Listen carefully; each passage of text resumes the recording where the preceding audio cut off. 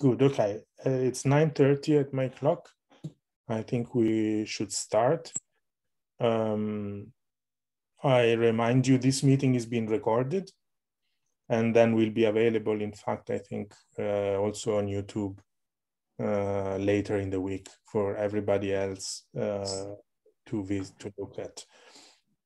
I would like to invite the speakers to unmute their microphone and switch on the camera when they are when it's their turn, and to keep it off and with the microphone muted when they are not speaking, just to save some bandwidth. I'm not sure I know whether and how we are going to get questions, but I mean, for sure among ourselves within this webinar, we can ask each other a question, and then I see whether I get some more. But so without further ado, I think we can start, really, unless there is any last minute announcement from the organizers. So if not, let's get started. We have this morning, we are here at the parallel special session on the first result from SRG and its two scientific instruments, the Mikhail Pawlinski Arctic-C and eROSITA X-ray telescopes. Maybe I can very quickly share my screen so that you can see the program today. We have 6 talks, 2 review talks from Professor Alexander Lutovinov from ICI Moscow about the highlights from Mikhail Pawlinski Arctic-C, and then a review talk from Dr. Ezra Bulbul from MPE on eROSITA First Look at Galaxy Groups and Clusters, followed by 4 contributed talks, one from Dr. Tanimura on the prospect from WIMP detection in the cosmic web by SRG eROSITA, one by Ricardo Arcodia with about the X-ray blast from 2 previously quiescent galaxy, a new discovery from eROSITA. Dr. Chandrai Maitra will tell us about the Magellanic Cloud observation with eROSITA and the X-ray observation of supernova 1987A. And finally, Dr. Gabriele Ponti will tell us about the galactic center and the galactic outflows and the view from XMM and eROSITA. Okay, so I think we can start with our first speaker, Professor Lutovinov from ICI, who will tell us about the first result from Mikhail Pawlinski Arctic-C. Sasha. Yeah, Andrea, thank you very much. I will try to make the share screen.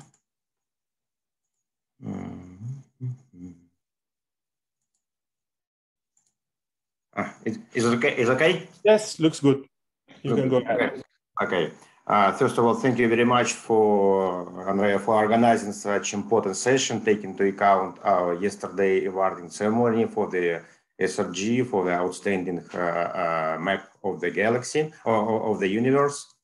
And I would like briefly talk about the Arctic-C telescope and some description of these telescopes and first results, highlights from this telescope, and which I hope will be appearing the next week in the Astra PH.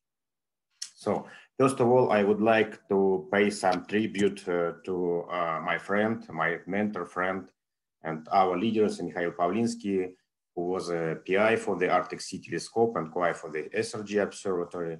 Definitely, Mikhail made a decisive contribution to successful realization of the project in general and creation in Russia the modern school space instrumentation. And unfortunately, he left us last year, and we decided to name the Arctic-C telescope after the Mikhail Pawlinski Arctic-C telescope. And this photo of Mikhail, many of us well known. It was very nice guy, and really personally my friend. And this telescope, our beautiful instrument, it's the first focusing X-ray telescope in Russia, which was produced here. And this is a main part of the telescope. It's a mirror system, detector systems, which I will briefly present later.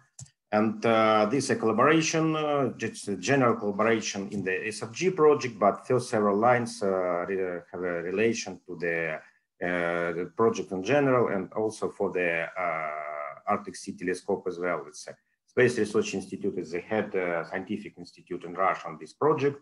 The Cherlavachkin Association produced the platform, very nice platform navigator for the observatory, and our Russian Federal Nuclear Center in Sarov and Marshall Space Flight Center, NASA in the USA, it's main our partners in production of the Arctic Sea telescopes, and the other institutes related to our friends, our German friends. It's a collaboration of the eROSITA telescope, and definitely it's an important role to play here. It's a Roscosmos, our space agency, and the DLR's German space agency, who financially support this project. So this general view of the observatory, you see here, it's this navigator platform here, and both telescopes. It's the Arctic Sea and eROSITA. It's the picture was made at the Cherlavachkin Association, as I correctly remember, in the February 2019, just before the flight to the Baikonur. And you see here it's already solar panels attached, and both telescopes are ready to the work in the space.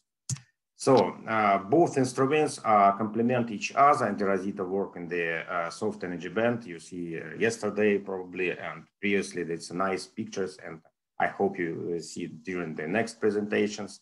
And Arctic Sea complementar the soft X-ray instrument eROSITA working in the harder band from the 4 kV.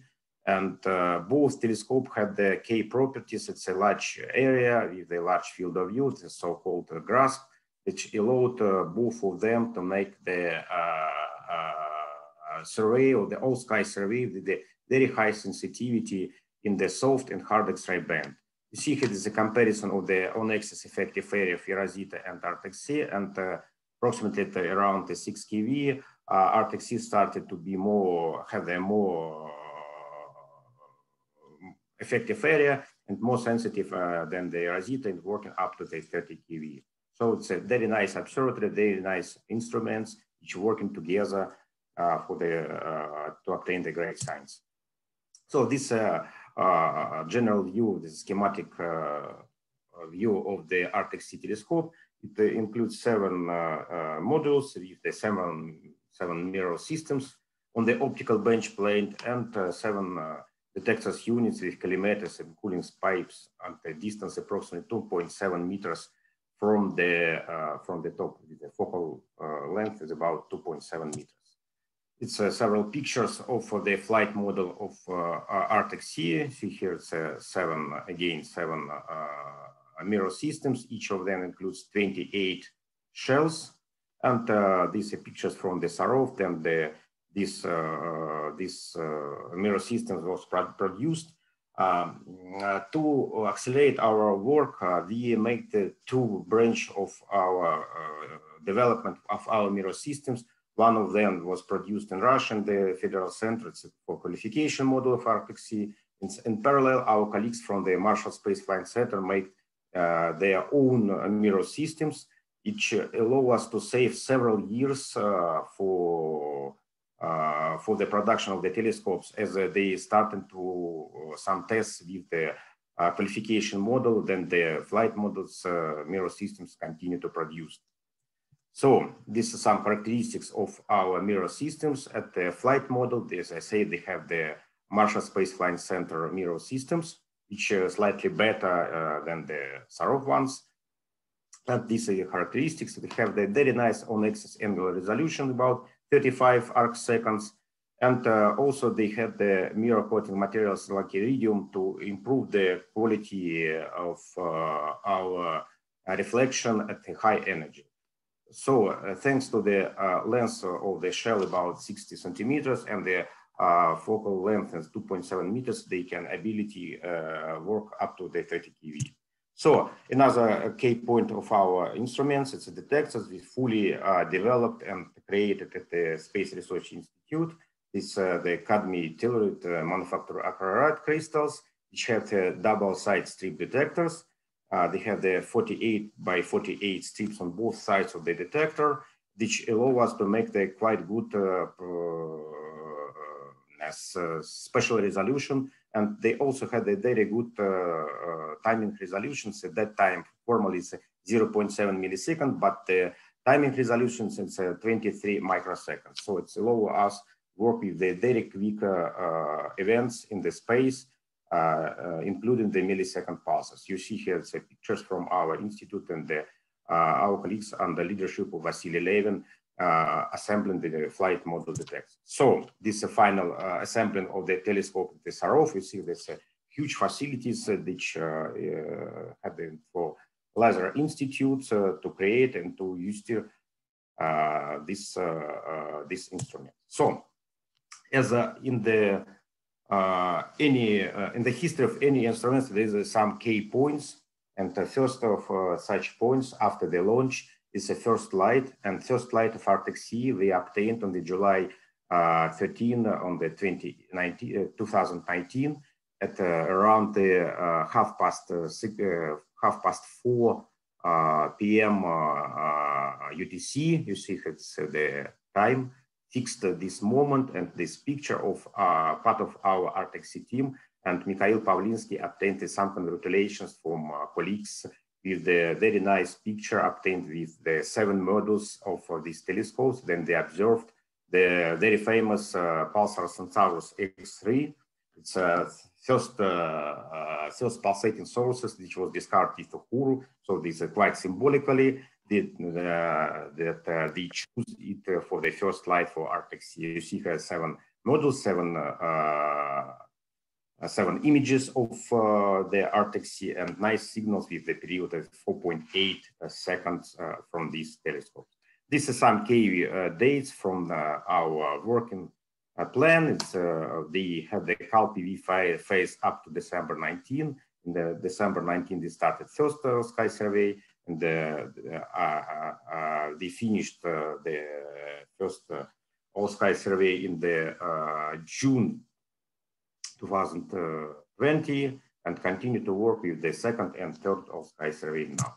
So I will came to the results. This is a map of the obtained during the 1 year of sky survey with Arctic-C during first 2 surveys. At this moment, the final stage of the catalog and paper, which I hope will submitted in this week and appear in the Astropage next week, in the frame of our special issue early data release from the eROSITA and Arctic-C telescopes. And at this moment, we detect around 900 sources in the base energy band for 12 keV. And they expect about 5–7% of the false sources here. It's normally, I think. And they expect, take into account the continuation of our working with the all sky surveys to detect probably 4,000 or 5,000 sources till the end of the 4 years of sky survey, then thus obtaining the most detailed and most sensitive map in the hard X-ray rays of the universe.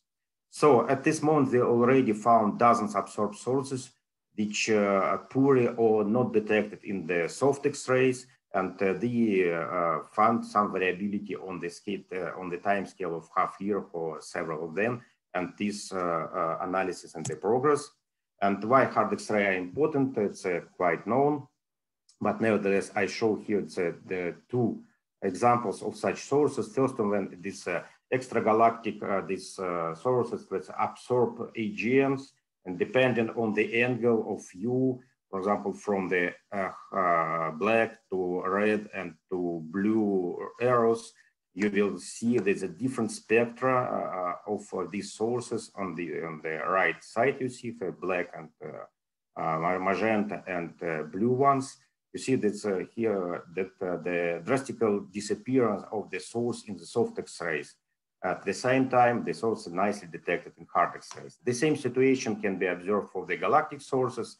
And here you see that some high mass X-ray binary system. Then the compact object, like the neutron stars, are deeply inside of the of the dense stellar width, like inside the open, and this on the right side you see the picture obtained the integral and RSTE for some of such absorbed source, and then practically no signals below the 10 keV, but it's a nice, very nice signal, very strong signal in the hard X-ray. So, and this example of one of such sources discovered with the Arctic Sea. At this moment, they have several such sources, and this is probably one of the best examples. You see the detection in the hard X-rays, these are blue points, and only upper limits from the eROSITA due to very high absorption, more than 10 to the 33.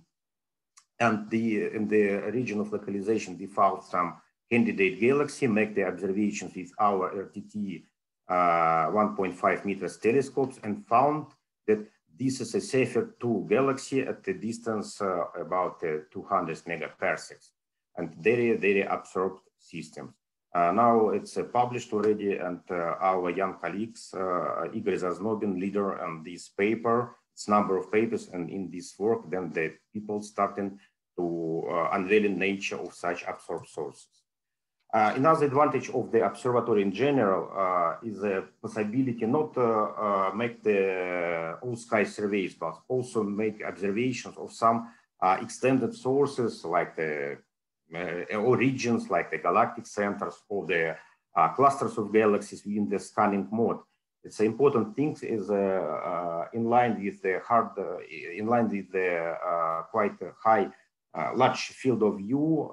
This mode allowed to cover such extended regions or extended sources with the very uniform exposure to obtain the images and make the other analysis, which are not possible, for example, for the new star, which work also in hard X-rays. So it's allow us to make some galactic plane and deep surveys of the galactic center during LPV phase with the very uniform and smooth exposure, and found here it's about 150 sources, and this is some zoom to the galactic center and the zoom to the galactic center. You see here it's a number of the point sources as well as diffuse emission, and this is a very nice example of two neutron stars which located not far away from galactic center. With both these sources is busters, and from one of or both of them, we detected several thermal nuclear bars.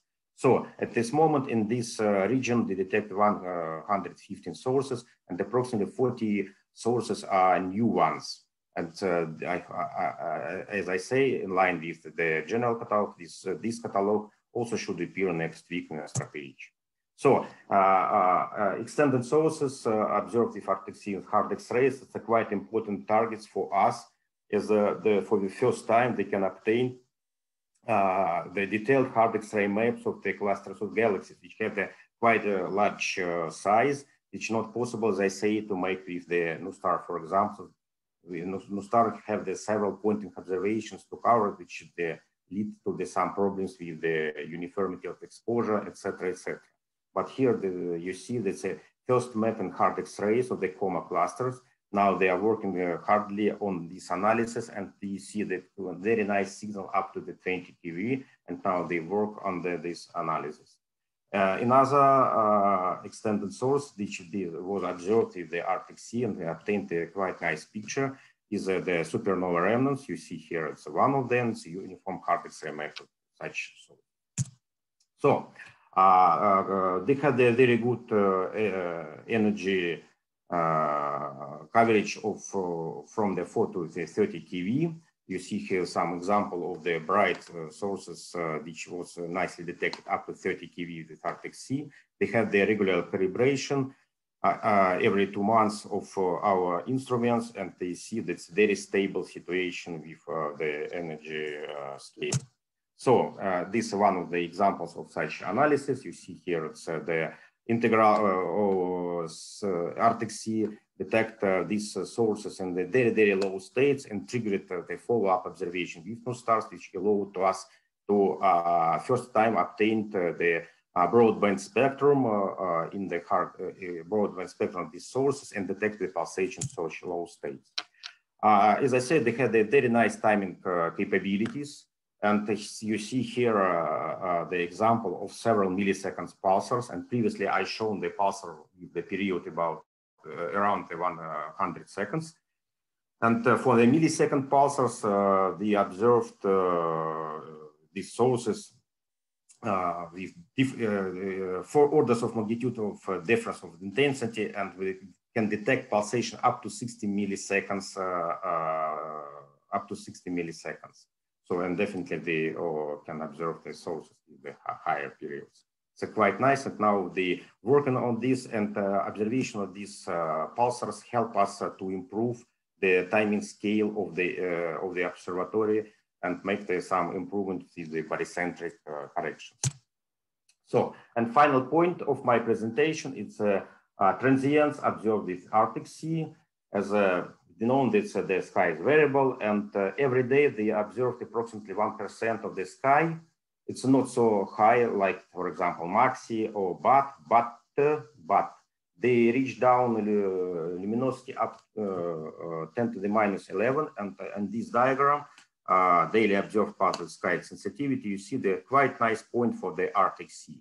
So they had a quite good localization, 20 arc seconds, and fast response approximately 1 to 2 hours after downlink. So they strive to provide rapid alerts.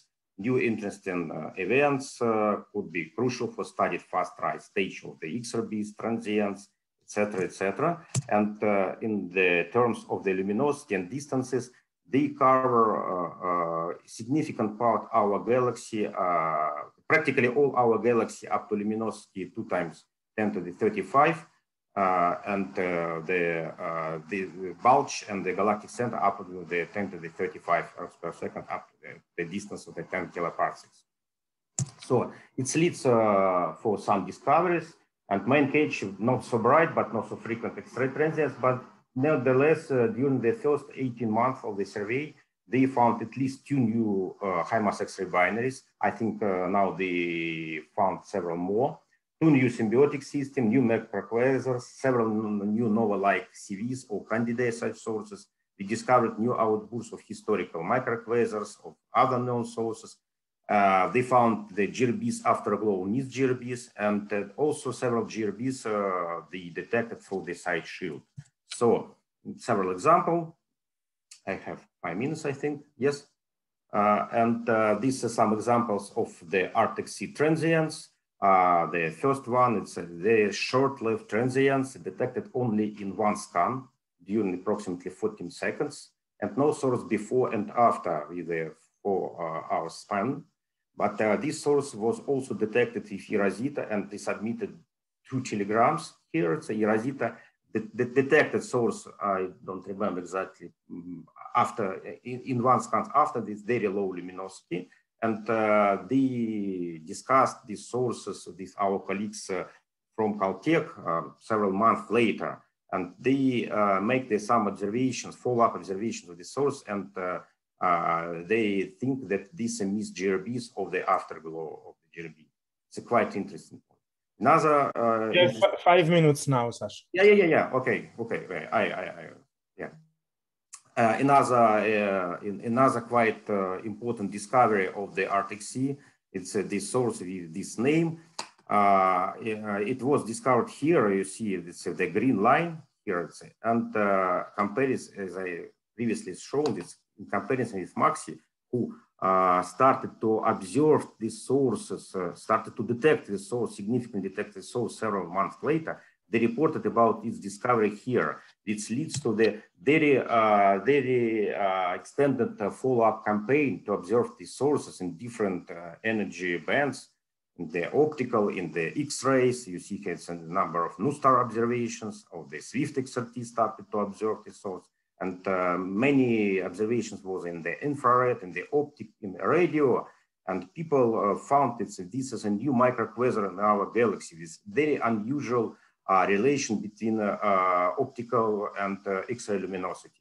And this already several papers already published about these sources, and now Ilya Mereminsky wrote the general paper about this source and taking into account all the available data, also available obtained with the integral. If you see here, it's broadband, very unusual broadband spectrum of this source. Another important things, I think the SRG and in general and Arctic-C and eROSITA will make a decisive contribution to the discovery of the faint high mass X-ray binaries in our galaxy, and they can complete the population of faint X-ray pulsars. I show here two examples of such sources which was discovered in collaboration with our colleagues from the eROSITA team, from German team. And it's a very long period pulsation with pulsars. One of them already published, the next one appears next week. And here you see that nice spectrum obtained from the Keck telescope for the first sources. You see a very nice H alpha line and several other emission lines which show definitely point to the B nature of these sources. And finally, they also can observe, as I say, the GRBs or GRB afterglow. It's some example of such sources. They also can make some contribution for the follow-up observations or detections or not detection of the gamma of gravitational wave events after the new run of the LIGO Virgo will start. This example for one of such events in the 2020. And as I say, we detect several very bright gamma ray bursts through the side shield. You see here the comparison between our light curve and light curve from Conus Wind. With some delay, it's connected with the different position in the solar system for these instruments, which allowed us to jointly work with the interplanetary network for the localization of such sources. So thank you for your attention. I will stop. Thank you very much, Sasha. Perfectly on time. In fact, we have a few minutes for questions. So I would then ask everybody, if you have a question, you can raise your hand in the reactions. Hideki. Yeah, just my curiosity. You show the image around the galactic center and zoom in, and you show two neutron stars. Is this really a binary or just a nearby neutron stars?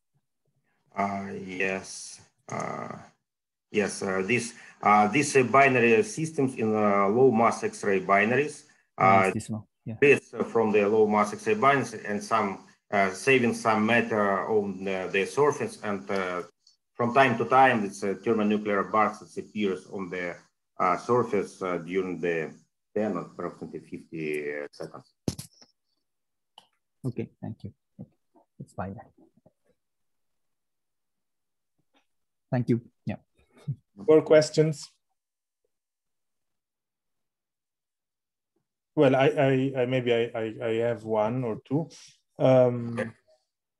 Have you detected any source above 12 kV only, super hard sources, or is your sensitivity, or do you need, I mean, is your sensitivity and depth not sufficient yet? In the all sky survey, no. Okay. For the galactic center, they have one or two candidates, but I'm not sure that this. Can you remind me, maybe you said it, I forgot, how deep is this galactic center? What's the exposure, typical exposure? I will see it just a second. It was several times higher. It depends from the, just a second. Yeah. I will give you the exact numbers. I don't exactly remember. We can do it also offline. Don't I said just a second. I will open the paper. It's dependent. It's not fully uniform. It's the main point. Is some points was scanned several times, and several of the. Okay. The very small regions was covered with sensitivity up to 10 to minus 13, but more or less. Okay, the total area is about 16, 17 degrees, and the approximately half of this area was covered with the sensitivity better than the 10 to the minus 12. Okay, thank you. I see there is another question from Piero Rosato. Hi. Piero. Just a curiosity, I was wondering whether you have handy a spectrum of the coma cluster observations. Yes, they had the spectrum of coma cluster, but I'm not sure here. It's just in the work. Okay. In progress.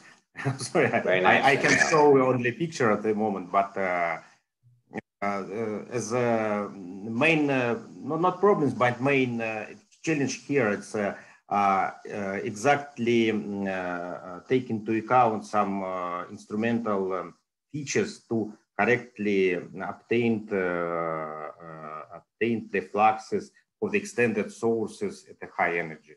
It's quite, they need to make the very thin calibration. Sure. Okay. Very nice results. Thank you. I mean, for your curiosity, we also, I mean, they also, I can tell you that some more observation of Abel 3266 were done with ArcticSeer very recently, just to help with the calibration of the spectrum of extended sources. Yeah. I showed the picture of one of the statistical cluster in the presentation, and now they are in touch with our German colleagues to make the cross calibration for the extended source. Yeah, you're right. Okay, so if there are no more questions, we can thank again Alexander for his very nice presentation and move to our next speaker, Dr. Ezra Bulbul from MPE, who will tell us about the first eROSITA results on groups and clusters. All right, I'm sharing my screen and should be able to see now. Looks good, yeah. Okay, great. Okay, thank you, Andrea, very much for organizing this session, and thank you all for being here. I'll tell you a little bit about what we have observed with eROSITA on galaxy clusters and groups.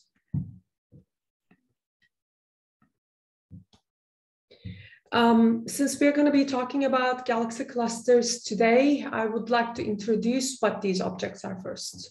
So if we go way back in time, in the early universe, in the density field, we used to see these fluctuations. And these fluctuations, where they are, basically collapse on themselves and virializes and forms the astronomical structures that we see today. And clusters of galaxies are one of those objects. And in fact, they are formed from the largest density peaks in the universe. And they are located in these connecting knots of cosmic web, basically, and that they are these basically white knots where you see the filaments connect with each other.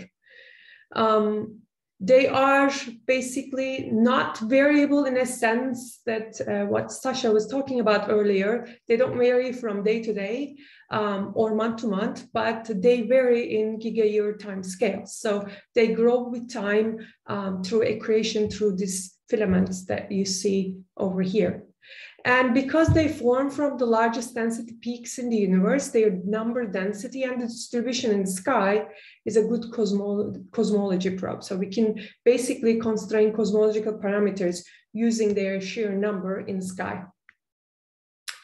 If you look at these objects, majority of their mass is in dark matter, and this dark matter basically holds all the material within the cluster. What we're talking about here is that they're composed of galaxies. So these are member galaxies that you see in optical light. And a rich cluster can contain about thousands of them. And so these galaxies are confined with dark matter, but they only constitute only a few % of their mass in fraction. And the gas, intracluster gas, it's hot plasma, the temperature is 10 to the 8 Kelvin or so, is also present in these objects, and also that gas is confined with dark matter. potential. And the gas, in fact, that plasma constitutes about 13% of their mass, and the remaining 85% of their mass is in dark matter. And this gas is very hot and dilute at these temperatures and densities. It emits primarily through X-rays, through bremsstrahlung. And that's how we find them, in fact. And eROSITA finds these clusters through X-ray emission through bremsstrahlung. And the gas is made up of mostly primordial material like hydrogen and helium coming from the formation of the Big Bang, etc., after the Big Bang. But then you observe the metals in this gas, and they account for up to the 1% of the gas mass. And these metals basically enter to the intracluster medium through galactic winds, supernova explosions, and they are mostly formed in galaxies and stars, and they are pushed into the intracluster medium through these processes. So these are what we're going to talk about today, but let me take you back to eROSITA and briefly mention what eROSITA is.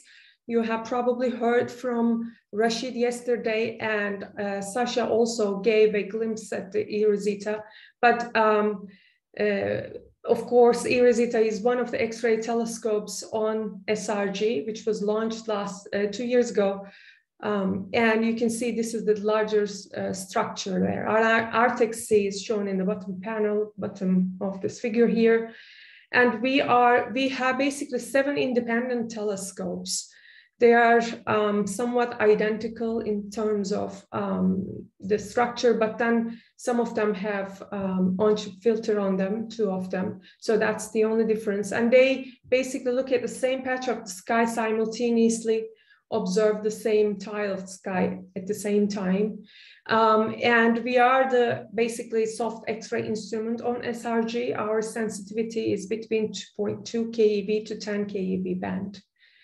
And of course, there is no need to say this, but our large grasp with eROSITA and ability to scan tiles, in fact, makes us a perfect all-sky survey instrument. And our PSF is very stable through the tiles, about 30 arcsecond in the field of view. We have also improved spectral resolution over the Chandra and XMM Newton observations. So that's great. You can see nice features in the spectra, but most importantly, our background is very low and stable. And that is, of course, that plays an important role when you analyze the X-ray emission from faint sources like clusters of galaxies. And this plot shows you a comparison. In red, we show you the eROSITA background in different bands. And in comparison, MOS is shown in green, and PN observations background are shown in blue. You can see not only that we don't see the peaks due to solar flares, but overall the normalization is pretty low as well. Our large sensitivity in the soft band is optimized for detecting clusters. So our basically main science goal with eROSITA is to do cluster cosmology by counting experiment. So if you look at our schedule, basically, you know the launch date now. After we reached L2, our current orbit, we have started our CAL-PV observations, and that was basically the end of 2019. And I will talk about the results from that CAL-PV observations mostly today, but I will show you also a glimpse of what is coming up for the eROS-1 survey. And then in December 2019, we have started All Sky Survey, and we have been performing observations of the sky since then. And we just finished the 3rd scan of the sky, and eROS-4 is ongoing at the moment. And by the way, the data from this CAL-PV observations are public now, so you're very welcome to go to MP eROSITA's webpage and go to Science Portal and play with the data by yourself. Within that CAL-PV program, we have observed 3 clusters, basically, with deep observations. The idea was basically to test our observation, test the eROSITA, and compare our observables from X-rays with the other X-ray telescopes like Chandra and XMM Newton. And among these are about 3158 UGC cluster and 3266. In one of our PV observations, we have serendipitously discovered this cluster and we use it as a calibration source. But upshot is basically eROSITA agrees very well with XMM Newton and Chandra. We think that we understand our data and can analyze it well. Under the performance verification program, we have scanned two large regions. One of them is the spectacular system, about 3391 and 95 system. And the other one is this mini survey we performed, EFETs. I'll mostly talk about EFETs. I cannot move on though without mentioning this beautiful result, which came out earlier in 2021, where we were looking basically deep in this system about 3391-95 system. We have discovered this filament which connects this northern group to the southern group, and about 3391 and 95 in fact sits in between this filament. And this is the longest filament discovered in emission. It covers about 15 megaparsec region from north to south. So it looks very much like simulations. Now we started mapping large-scale structure in the universe, and that is really absolutely beautiful. But I need to say that it was discovered in surface brightness excess, not in the spectra. So let's talk about this survey, mini survey we performed, because this survey is very important for showing the capabilities of all sky survey to you. And this, basically, we designed a survey to get a glimpse at the final eROSITA all sky survey that we will reach at the end of the 4-year survey. So the depth is basically at the same depth with the final eROSITA all sky survey. It covers about 140 square degrees in the equatorial region. You can see the size compared to the moon's angular scale here in angular scales. And in fact, this is the largest contiguous survey ever performed with an X-ray telescope. And the reason why we actually selected this region is that we covered this region with the deep optical surveys. So we have HSC coverage from almost 90% of the area, and then decals. And then we have spectroscopic follow-up observations with gamma and SDSS. In this 140 square degree region alone, we have detected 27,910 X-ray sources. And wherever you look at in the X-ray sky, you will notice that majority of the sources are AGNs and point stars, like point sources. And 2% of them are clusters of galaxies. So they look like diffuse emission here in this image. And then once we detect these clusters in extent, right, we go look at the accompanying optical data with HSC, and then we measure the photometric redshifts, and then we do go follow up with SDSS to measure the spectroscopic redshifts. So we found 542 clusters of galaxies in the extent selected sample. This corresponds to 4 clusters per square degree, which is basically right on target in terms of cluster counts at this depth. And if you want to look at the 3D view of these clusters in the EFETs field, that video basically shows it. The nearby clusters are shown in blue purples, large ones, and the high redshift clusters are shown with red dots over here. So this basically figure shows you eROSITA is very good at detecting nearby groups and clusters, but also very efficient in detecting high redshift clusters, which is, I think, remarkable. The other thing we have first discovered in this field is that we started seeing some connecting structures, connecting clusters of galaxies. So in this picture here, there are 8 clusters of galaxies which seem to be linked to each other. And these objects are in fact called superclusters. They're the last leg of structure formation of the universe. They're not formed yet. They are in the process of collapsing. In gigayears of timescales, they will form these very massive clusters in the universe. And we find 19 of them in this field. The first one was already published, And then we have added 18 extra in our catalog paper. And these are the most massive ones basically in the field. This one consists of 10 clusters of galaxies. It's absolutely the most massive one in the field. And we actually detect pretty high redshift ones as well with eROSITA. It just again highlights how eROSITA is efficient in mapping the large scale structure. It will come up again, by the way. Let's go back to the clusters that we detected in the EFITS field. One of our observables, actually it is the main observable, is the luminosity. If you look at the luminosity as a function of redshift, these are basically are all the clusters, 542 of them shown in this plot. And if you just plot the flux upper limit, flux limit of the EFITS survey, it's 1.5 times to 10 to the minus 14 CGS.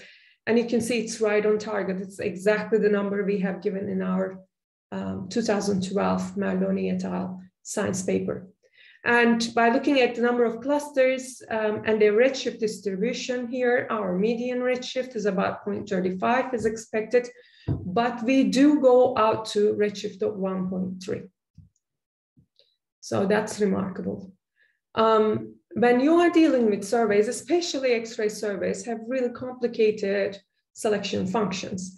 The way that we approach to this issue is that we basically use the X-ray observations currently of the clusters of galaxies and other X-ray sources, as a matter of fact, and use the state-of-the-art numerical simulations for dark matter halos.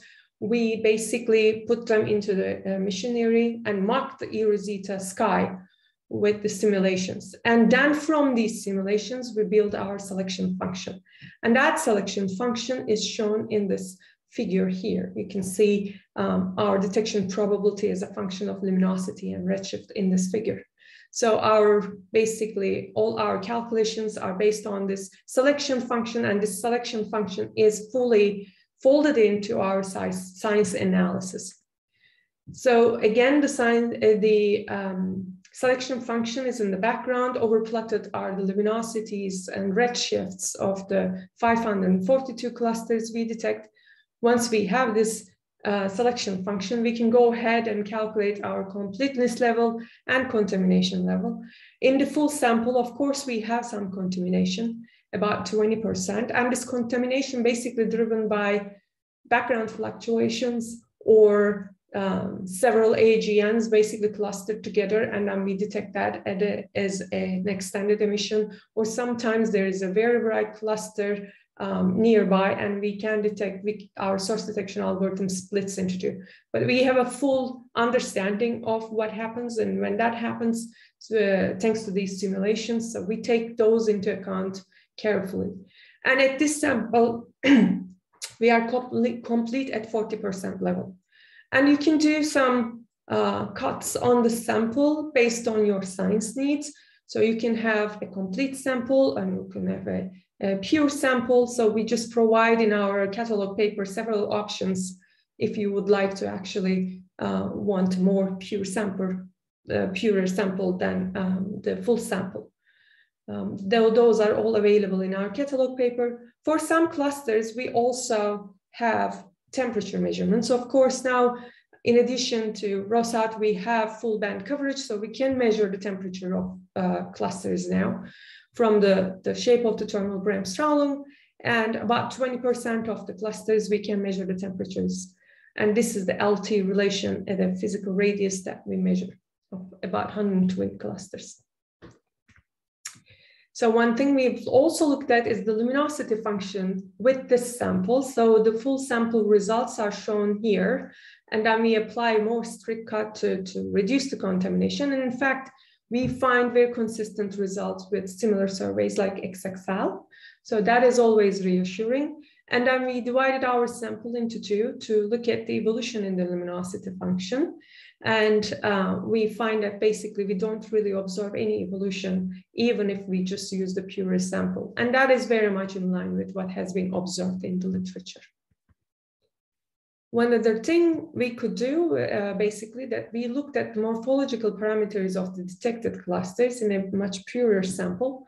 The idea is basically to classify clusters as relaxed, round-looking, boring clusters or disturbed mergers. The reason why we want to do that, because we want to build scaling relations from our sample. And when you actually include mergers, disturbed clusters in the sample, they introduce extra scatter. And we do not want this extra scatter in our sample because we want to basically control our systematics in our final cosmology analysis. So we have developed a method now to take into account all morphological parameters that we could meaningfully measure from this sample and combine those to characterize these clusters as relaxed and disturbed. And these are basically the morphological parameters we looked at. And these are one of them. Actually, the central density is shown in this plot. You can see the central density is a function of luminosity and central density is a function of redshift. For the first time, we cover such a large luminosity and redshift range than what is available in the literature. So we can actually go and look at the evolution of the number density or other morphological parameters with luminosity and redshift at the same time. So in comparison, for example, there is one-to-one comparison that's Lovasari et al. 2017 in our morphology paper that is coming from Planck ESC survey. You can see that Planck, for example, could only cover very luminous clusters for a very limited redshift range, while we extend that sample now at much lower luminosities and much larger redshift range. So, and we do observe some significant evolution in both redshift and luminosity range for these morphological parameters. After taking that evolution into account, we then look at the distribution from passage from the disturbedness and the relaxed state of these clusters. And some studies basically in the literature reported bimodality, some didn't. And we don't really see any bimodal distribution in our sample. The distribution from the relaxed to unrelaxed states are pretty much uniform. That's very nice to see. In fact, we are parsing also the passage stage of these clusters. Ezra, 5 minutes left. Thank you. And then, of course, one of the most important things is the weak lensing mass calibration we would like to perform with our observations. And this is the most important step to go to cosmology, because we need to know the masses of these systems and then build up the mass function. Now we have demonstrated this with HSC, and you can see the luminosity mass scaling relations for the EFET sample. And in dashed line, it's shown in the dashed line shows the self-similar scaling relations. And we see some departures, but not too significant. And as a matter of fact, eROSITA covers a very nice mass range compared to other cosmological probes. So you can see from optical or SC-based surveys, we probe a very unique area in the mass scales here. One other thing that I am very excited about is to find these clusters which will basically test lambda CDM cosmology model. So we are looking for very peculiar clusters which are very massive for their redshift. So in fact, several of them has been found by SC surveys. Some of them are really famous. So you have heard of probably El Gordo, Phoenix. And we do find these clusters in our all sky survey. So one of the things that we've looked at in EFETs, if we see these kind of clusters, but EFETs is a very well-studied survey. Although we have discovered about 200 new clusters, we did not discover such a poster child in this field, but I will talk about our strategy, how we have performed this. And this, basically this strategy is very powerful for ERAS-1 survey. We will discover several of these poster children in the all sky survey. So if you look at, for example, these clusters, I need to basically explain this to you. These clusters generally, because they are dominated by very bright BCG and AGN in their center, they basically are characterized as point sources in our source by our source detection algorithm. So they basically get misclassified. But then we catch them by running our optical identification code on the point source catalog. And we just look for the red sequence around the point sources. And we have actually identified extra 350 clusters of galaxies in the eFETS field. We find these clusters. If you look at the redshift distribution of these clusters, it's very much like extent selected sample, but we were able to find a few massive high redshift clusters this way. If you look at total number of clusters actually in the eFETS field, that ranges up to 900 or so in this very small region, right? And then we looked at luminosity redshift distribution of these clusters to maybe understand why actually they went into the point source catalog. They look very much like point sources. They're very much dominated by the point source in their center, and their luminosity in general are lower than our extent selected sample flux limit. So we would have never discovered these clusters because they lie below our flux limit, but we find them because the emission is basically boosted by the AGN in their sample. Sometimes we detect radio emission from the central AGN, so that's very nice to see. And in general, they are much less massive than extent selected sample, which is shown in gray here, and the clusters in the point source catalog are shown in the blue data points here. So this is a strategy we will also follow to find these Phoenix and Algordo-like clusters in all-sky survey. I will spend a few minutes to give you a glimpse in what is coming up in the all-sky survey, because the data, as you have seen before, looks beautiful. And in this map also, majority of the sources are point-like sources. But we do detect clusters of galaxies, like Virgo cluster, for example, here. In this whole picture, there's 20,000 clusters of galaxies ranging up to 1.5, a redshift of 1.5. Of course, in the German side, we only have the data rights of the southern half of the sky. So I'll show you the results from initial results from that catalog. And in fact, in our part of the sky, we have detected 12,000 cluster candidates. And about 1,500 of these clusters are already known by the other X-ray and SC surveys, but we found 10,000 unique clusters in the sample.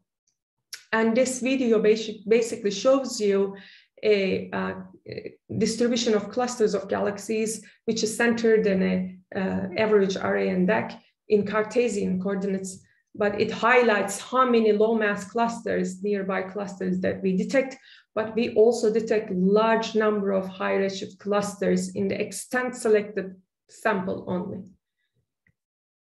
And we have a very rigorous follow-up program. We have a code basically ingests several high quality optical surveys, which we have now fully ingested legacy DR9. We also use DESI and NOIR and PAN-STAR surveys for our redshift identification. We can also identify high redshift clusters thanks to the WISE maps provided by these surveys.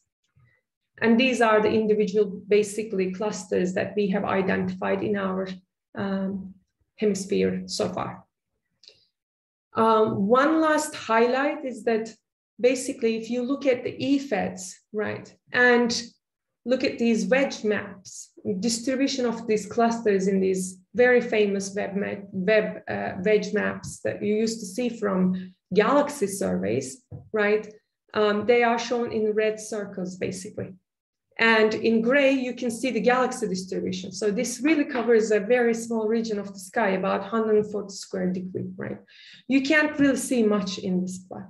But what is coming is absolutely stunning. If you look at the detection of the very nearby clusters in the universe in the same type of wedge plot, you get this picture.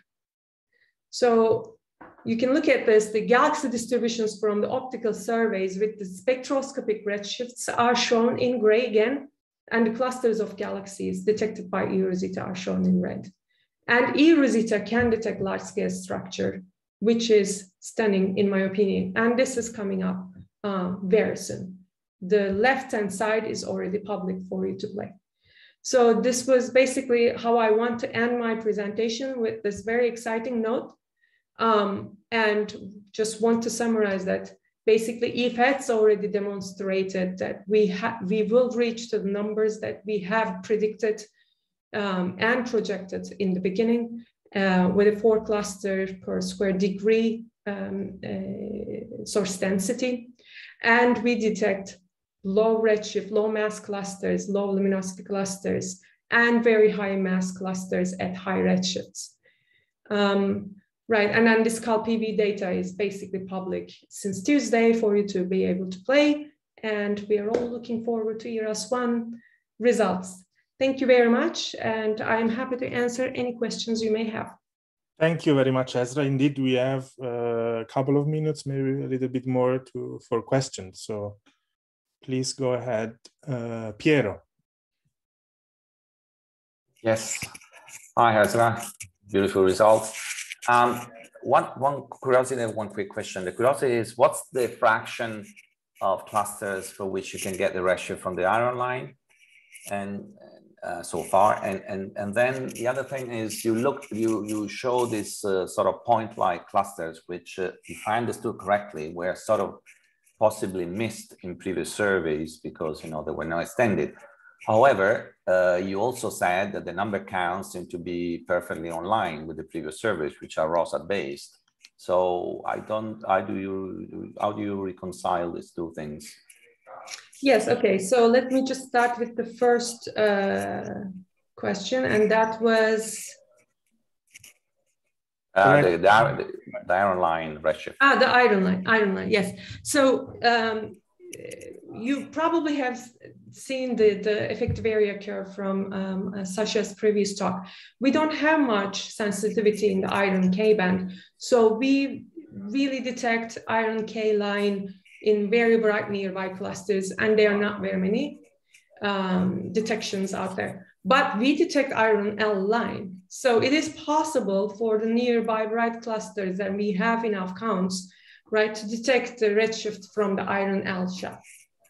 And this being said, I mean, of course, we are relying on the underlying atomic codes being complete, but it is possible. So the second question, what my comment was that we are online with our own predictions. So for the extent selected sample and the flux limit we have given in terms of cluster numbers, and the flux limit is what has been predicted in our earlier science papers, for example, Manoni et al. 2012. I wasn't really comparing with the other surveys. Okay, no, it would be interesting to look at all the ROSAT counts and whether there is really a missing fraction. Okay. Right, exactly. So, for example, for the ROSAT, right, Phoenix was discovered like that. ROSAT identified Phoenix, which is a very high redshift massive cluster, as a point source. And then a SC survey comes along, and of course, they detected the cluster from the SC decrement. And so these kind of things will happen with eROSITA, right?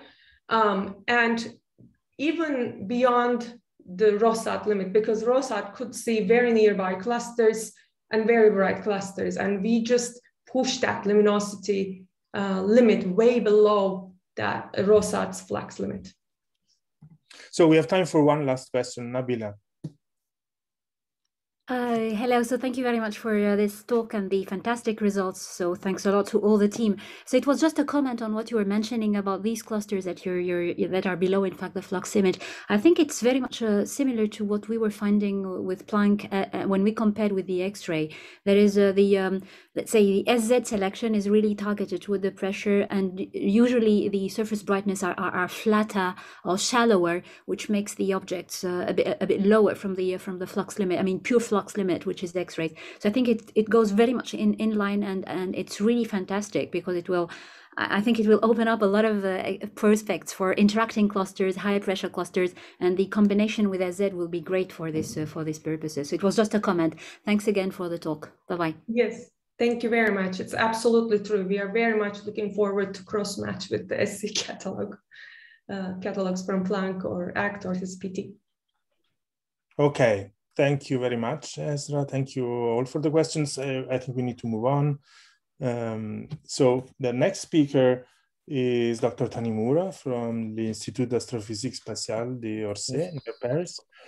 And he will actually give us some perspective of detecting the warm, hot intergalactic medium in the cosmic web with eROSITA. Please. Yes. Yeah, we can see your slides, okay. Okay, so it's fine. Okay. Thank you for giving me an opportunity to talk about my work. I will talk about the prospect for WIM detection in the cosmic wave by eROSITA. So my name is Hideki. I'm a postdoc working with Nabila. Also, this work has been done also with Marion Dusty and Alexander Korozi and Nicola Marabasi. Motivation of this work is called missing baryon. And we know now baryon density is roughly 5% of the energy density of the universe. And this value is well constrained by CMB observation. But still, rate time observation do not find all of the baryon for decades, or in someone say there are still some uncertainties because there are some overlaps.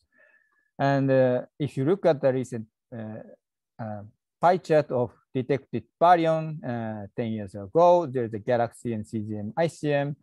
And this pie chart is not changed so much in the recent paper also.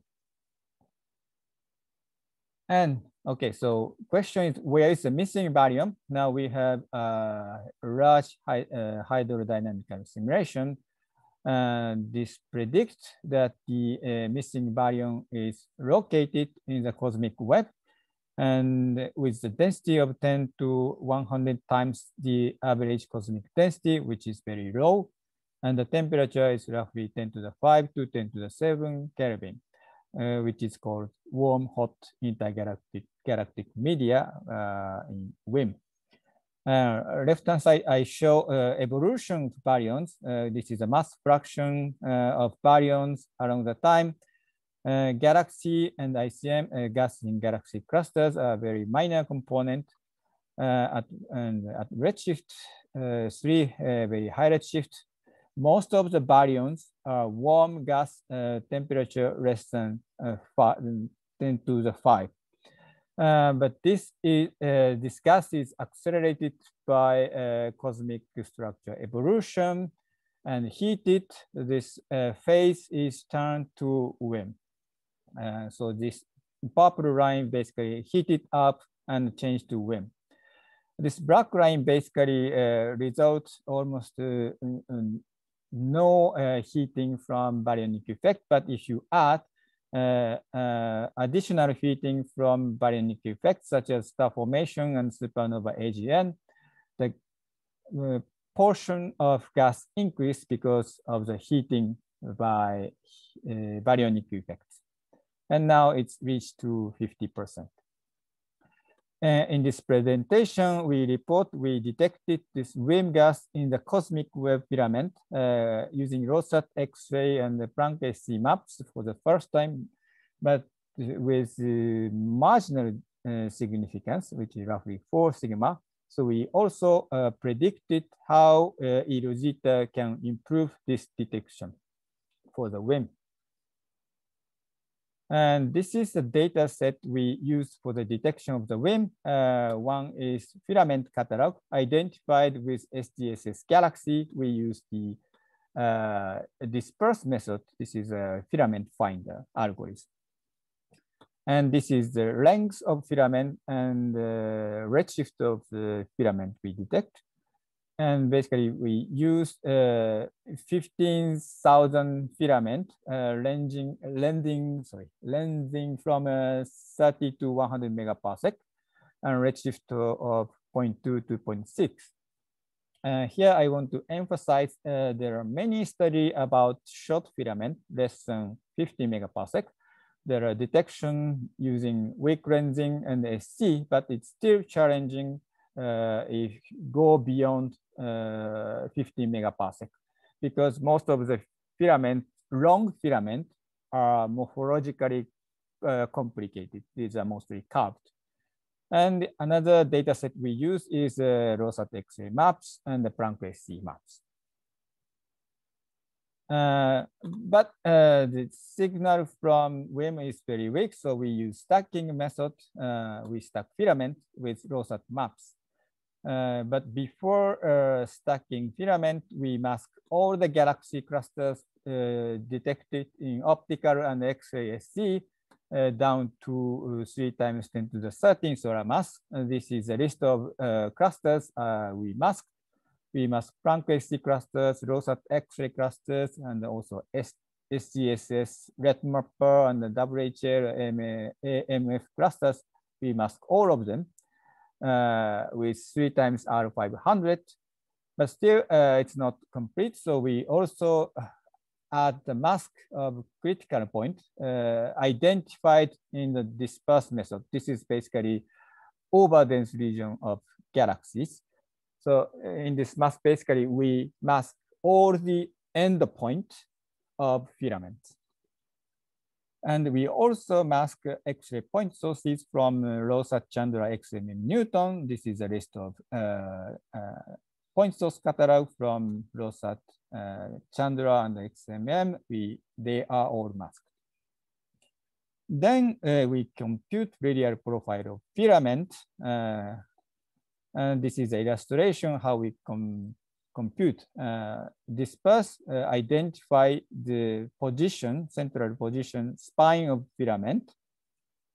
And we basically compute the radial profile from the center.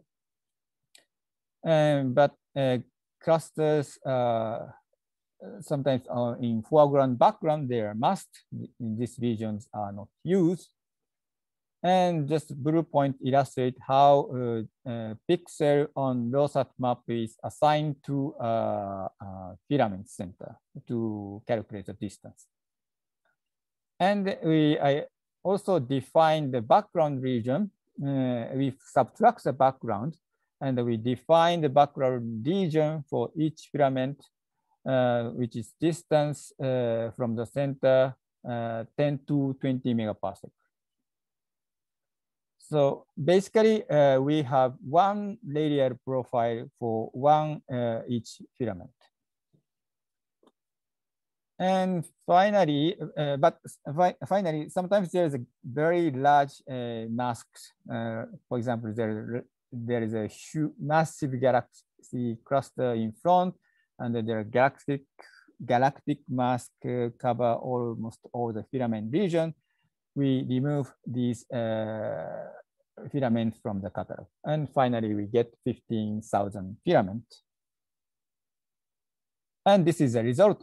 We stacked 15,000 filaments with eROSITA count rate maps at 6 energy bands differently.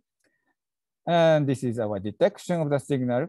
To check this is a real excess or not, we do random tests. So we basically relocate 15,000 filaments at random position and stack. We repeat many times, and we find these are consistent with 0. And so we, with this random test, null test, we compute our significance of the signal, and we find 4 sigma at this energy range 0.6, 1.2 keV. But we didn't find any detection in other bands, lower band, lower energy band, high energy band, lower energy band is dominated by galactic emission, so signal to noise is low, so we didn't detect it.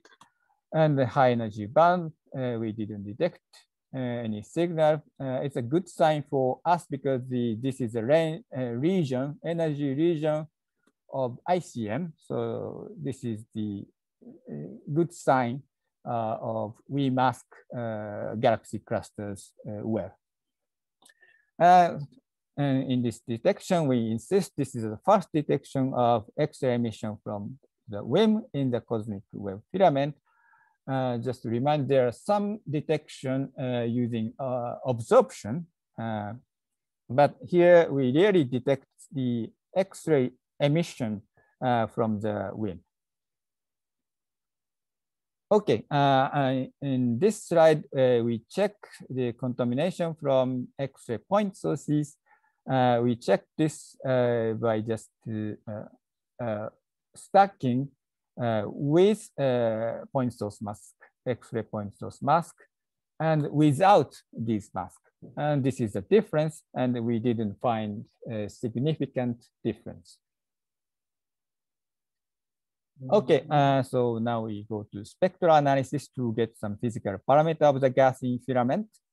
But before, we additionally masked overlap region of different filament at different redshift, because on the 2D map, filament are overlap on the sky. We mask the cross point of different filament at different redshift because it may bias our analysis. And we perform spectral analysis of the X-ray emission. We focus on filament core due to the signal to noise. We focus on 2 megaparsec from the center of the filament. And this is energy spectra. Black lines our data at different energy band, and the cyan is from the random test, null test, which is consistent with 0, and the red color is the fitting result.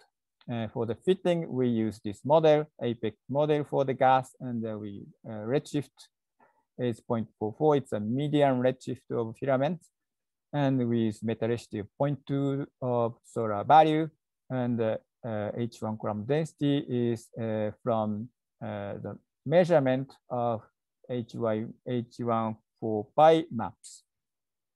And finally, obtain the surface brightness of 0.06 times 10 to the 12 in this unit at this energy range. And we compute the overdensity of the gas at the core of the filament, assuming beta model. And we get overdensity is roughly 30 at the center of filament. And we also get gas temperature, which is roughly 0.9 keV. And we will check these values also using SC measurement, our SC measurement. Just if you are not familiar with SC effect, is the distortion of the CMB spectra caused by high energy electron in galaxy clusters.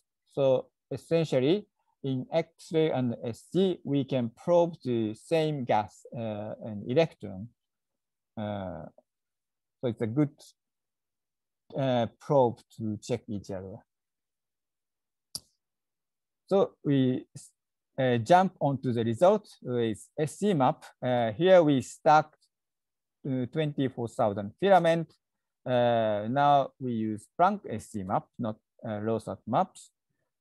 Just note, there's a difference in the number of filament. This is just because we use a different mask. Like in SC, main point source contribution from radio source and infrared source. X-ray is coming from X-ray point sources. That's the difference. But there are many overlaps. And we finally detect the signal from filament with SC. Again, we check this is true or not using this random test, null test, in the same way as ROSAT data. We relocate filament on on the sky randomly. And we find the excess using this random test and compute the significance of 4.4 sigma. And using this detection, we estimate gas density and temperature in filament. We fit the average ST profile, assuming isothermal filament, which is constant temperature, with a beta model, which is basically the same model we use for eROSITA data.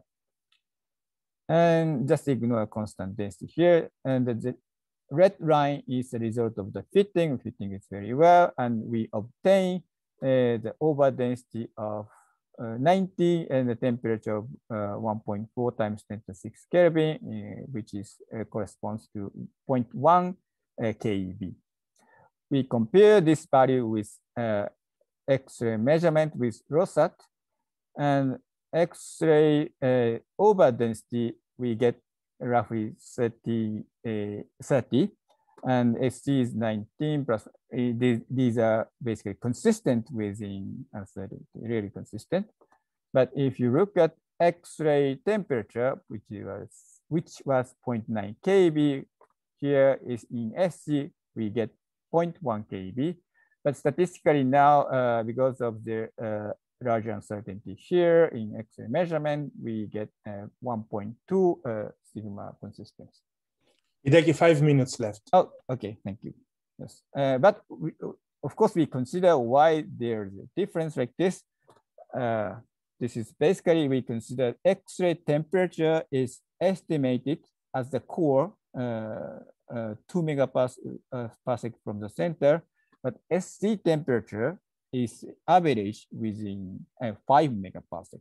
And this implies the temperature trend in the filament. So temperature is high in the center of filament, but it lower in outskirts.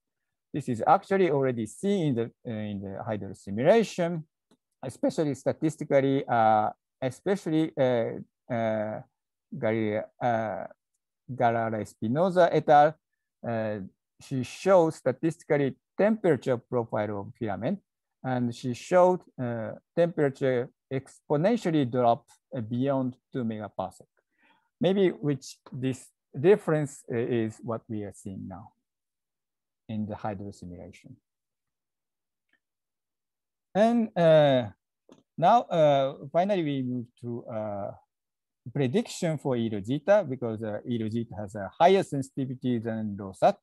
And we assessed eROSITA's detectability of X-ray emission from WIM in filament.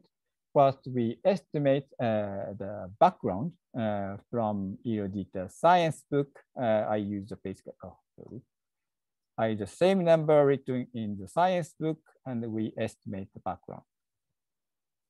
This includes galactic and extragalactic, and also instrumental. And we also simulate the signal from filament. Here we consider stacking of 15,000 filament we used for eROSITA analysis. And we estimate X-ray spectrum of each filament at given gas density and temperature. To be more realistic, we also include filament orientation on the sky, also effective area, because some filaments are really masked. We cannot use all the sky. And we find still 1/3 of the STS region is available. And for the this one is we use gas temperature of 0.9 keV and overdensity of 30, estimate with eROSITA data. For the model, we use the same model used for data analysis with eROSITA. We use APEC model, metallicity of 0.2, and this H1 column density, but we also include redshift of each filament and orientation, also effective area. And we stack the filament. This is a background, and blue line is the background. We stack the filament 10 and 100 and 1,000 and 10,000. And if you stack all the filament 15,000, you expect a large signal to noise. But just to remind, this is the center of the filament. So we also consider lower density and temperature from our SC measurement. And this left-hand side, this is a case of temperature of 0.3 kV and over density of 90. The blue line is background and red line is stacking of filament. And here we also optimize the energy range for these physical parameters. And we find 0.3 and 0.8 kV is optimal to probe the gas in this temperature and density. We also go a lower temperature. This case is 0.1 kV and over density of 20. And this is the optimal energy range for this detection, which is 0.3 and to 0.5 kV. And finally, we get this picture. This is the signal to noise as a function of stacked filament with different physical quantity. And if gas temperature is 0.9 kV and over density 30, there is many hopes for the detection of gas over 5 sigma. But if you go lower temperature, its signal to noise goes down. For example, 0.3 kV and over density of 90, we lose signal to noise because noise is more dominant. But still, 22,000 filaments lead to 5 sigma detection, even if temperature is low as 0.3 kV here. But if you go lower temperature, 0.1 kV, there's almost no hope for detection. But this is kind of showing maybe we have a good hope for detecting at the center of filament. We still have some probes for outskirts, but if you go really further from the center of filament, we lose sensitivity. Yeah, I finish here, and thank you for your attention. Thank you very much, Hideki. So we have time for questions. Please raise your hand in the reactions box. Ezra. Hi, Hideki. Very quick question. Very nice results. It's very exciting. Did you assume ERAS 8 depth here, the final depth, or what did you assume for the depth of the survey? Okay, so in this case, I take the simple case. So we assume flat observation of 2K, how to say, 2K observation. So it's I assume flat. So kind of a bit not realistic, yeah. But we assume flat observation here. Yeah. 2 kilosecond, you mean? Sorry? You mean 2 kilosecond exposure? Yeah, 2 kilosecond. Everywhere the same. Okay. Yes, yeah. Average, yeah. Yeah. Okay, nice. Thank you. Other questions? One quick comment I would make is that compared to I don't think this really makes much of a difference for your estimation, but compare with the background model of the science book from 2012, we now have real background measurements. Yeah. They are both reported in Predel et al. 2021 and in the EFETS papers. And in fact, we are actually releasing also our particle background observation with the filter wheel close. The main point is that above 2 kV, we are measuring a higher background that was predicted back then in 2012 for a combination of reasons, bad modeling of the instrument and higher flux of cosmic rays. Of course, above 2 kV, this does not really change, I think, the perspective for detection in the soft band, because the soft background is very much consistent with the model, quite accurately, in fact. I also heard about this, and but still, it's a very hope for the center of filaments. We lose the sensitivity. We use the signal to noise if background is higher, if temperature is low.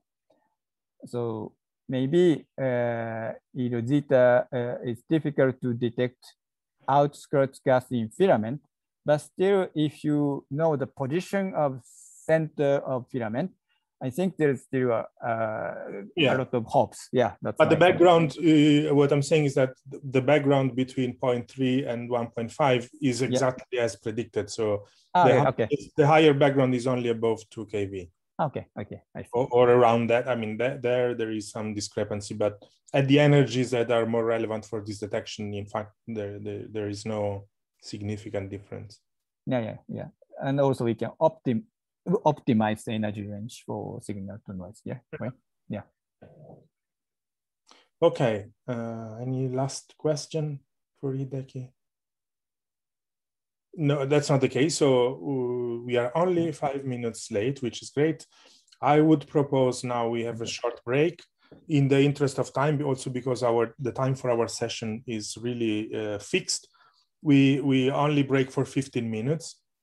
Now we reconvene at 11:15. We have 3 more very interesting talks about early eROSITA result, very exciting. So I will just keep the Zoom open, mute my microphone, and restart the session in 15 minutes at 11:15. See you later.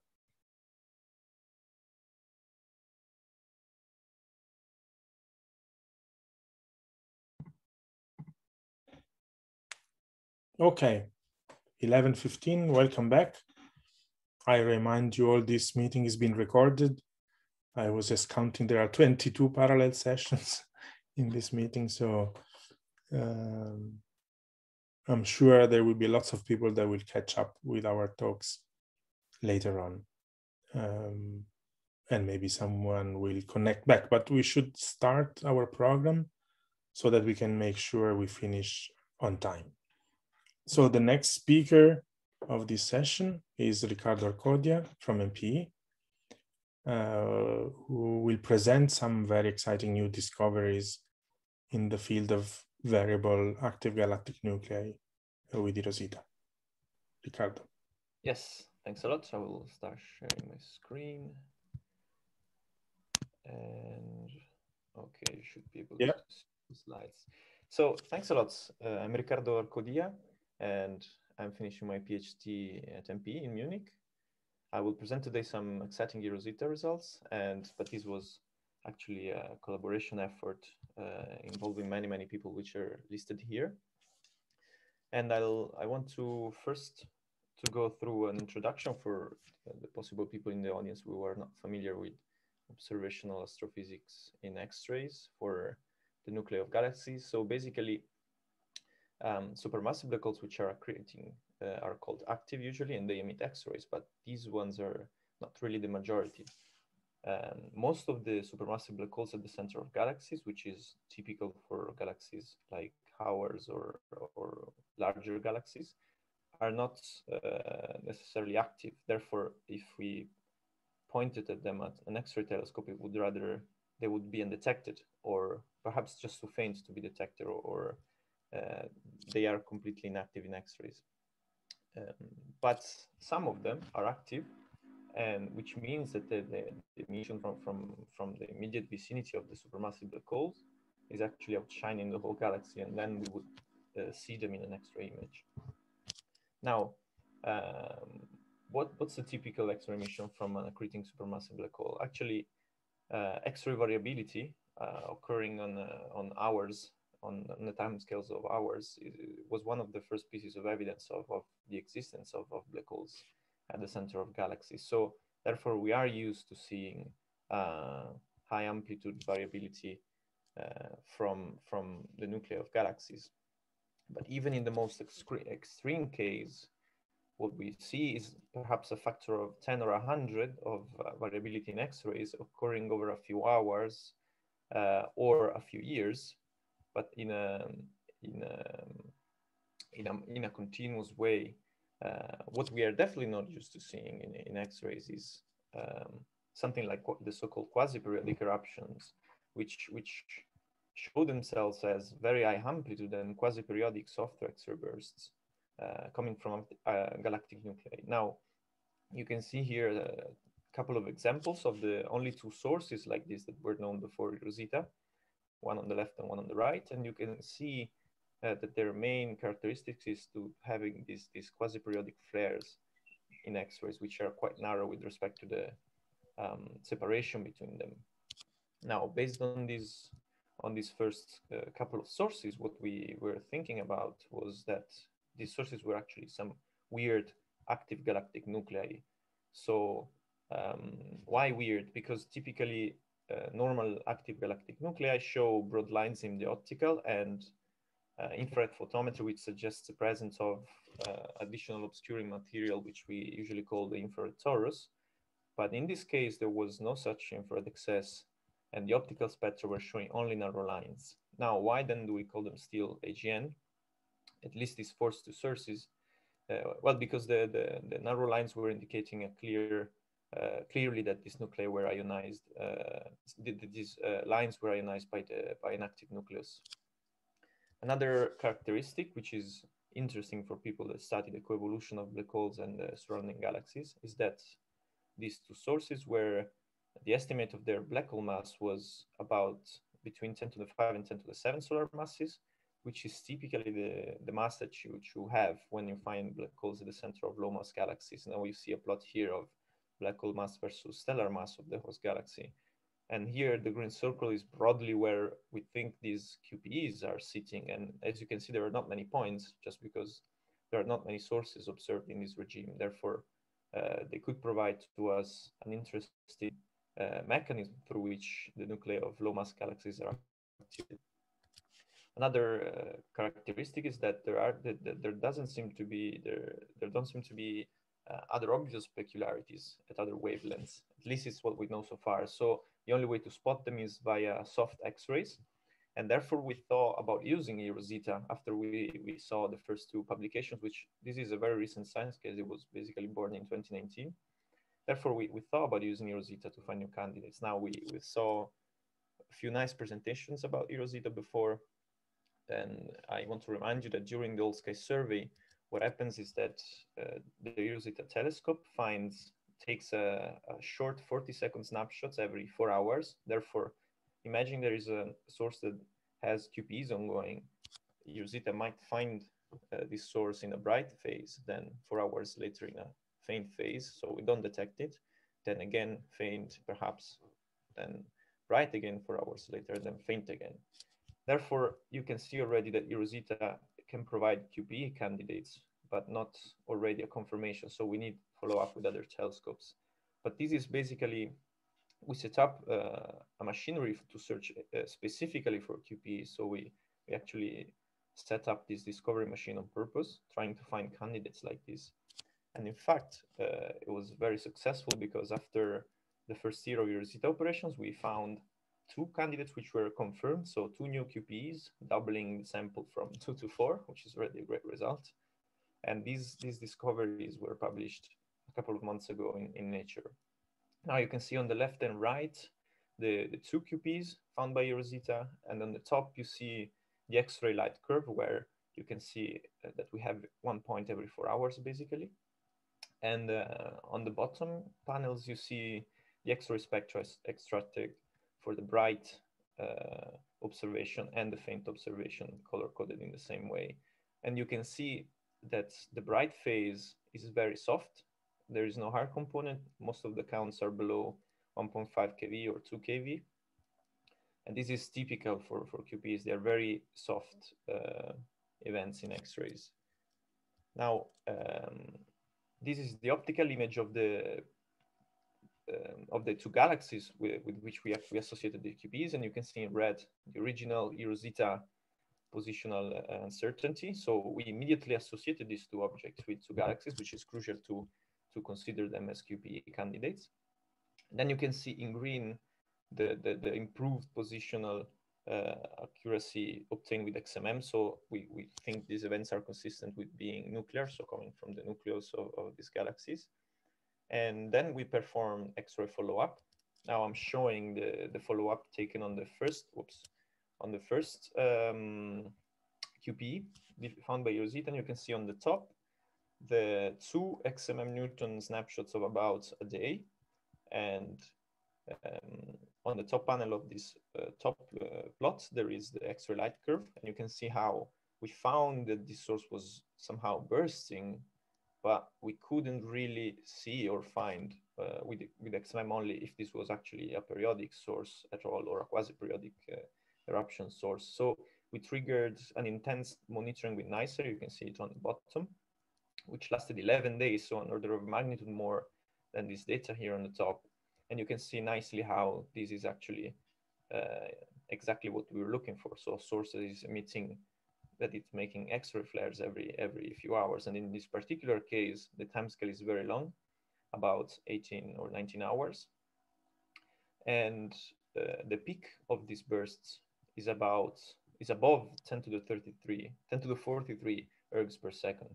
So these are very, very bright in X-rays.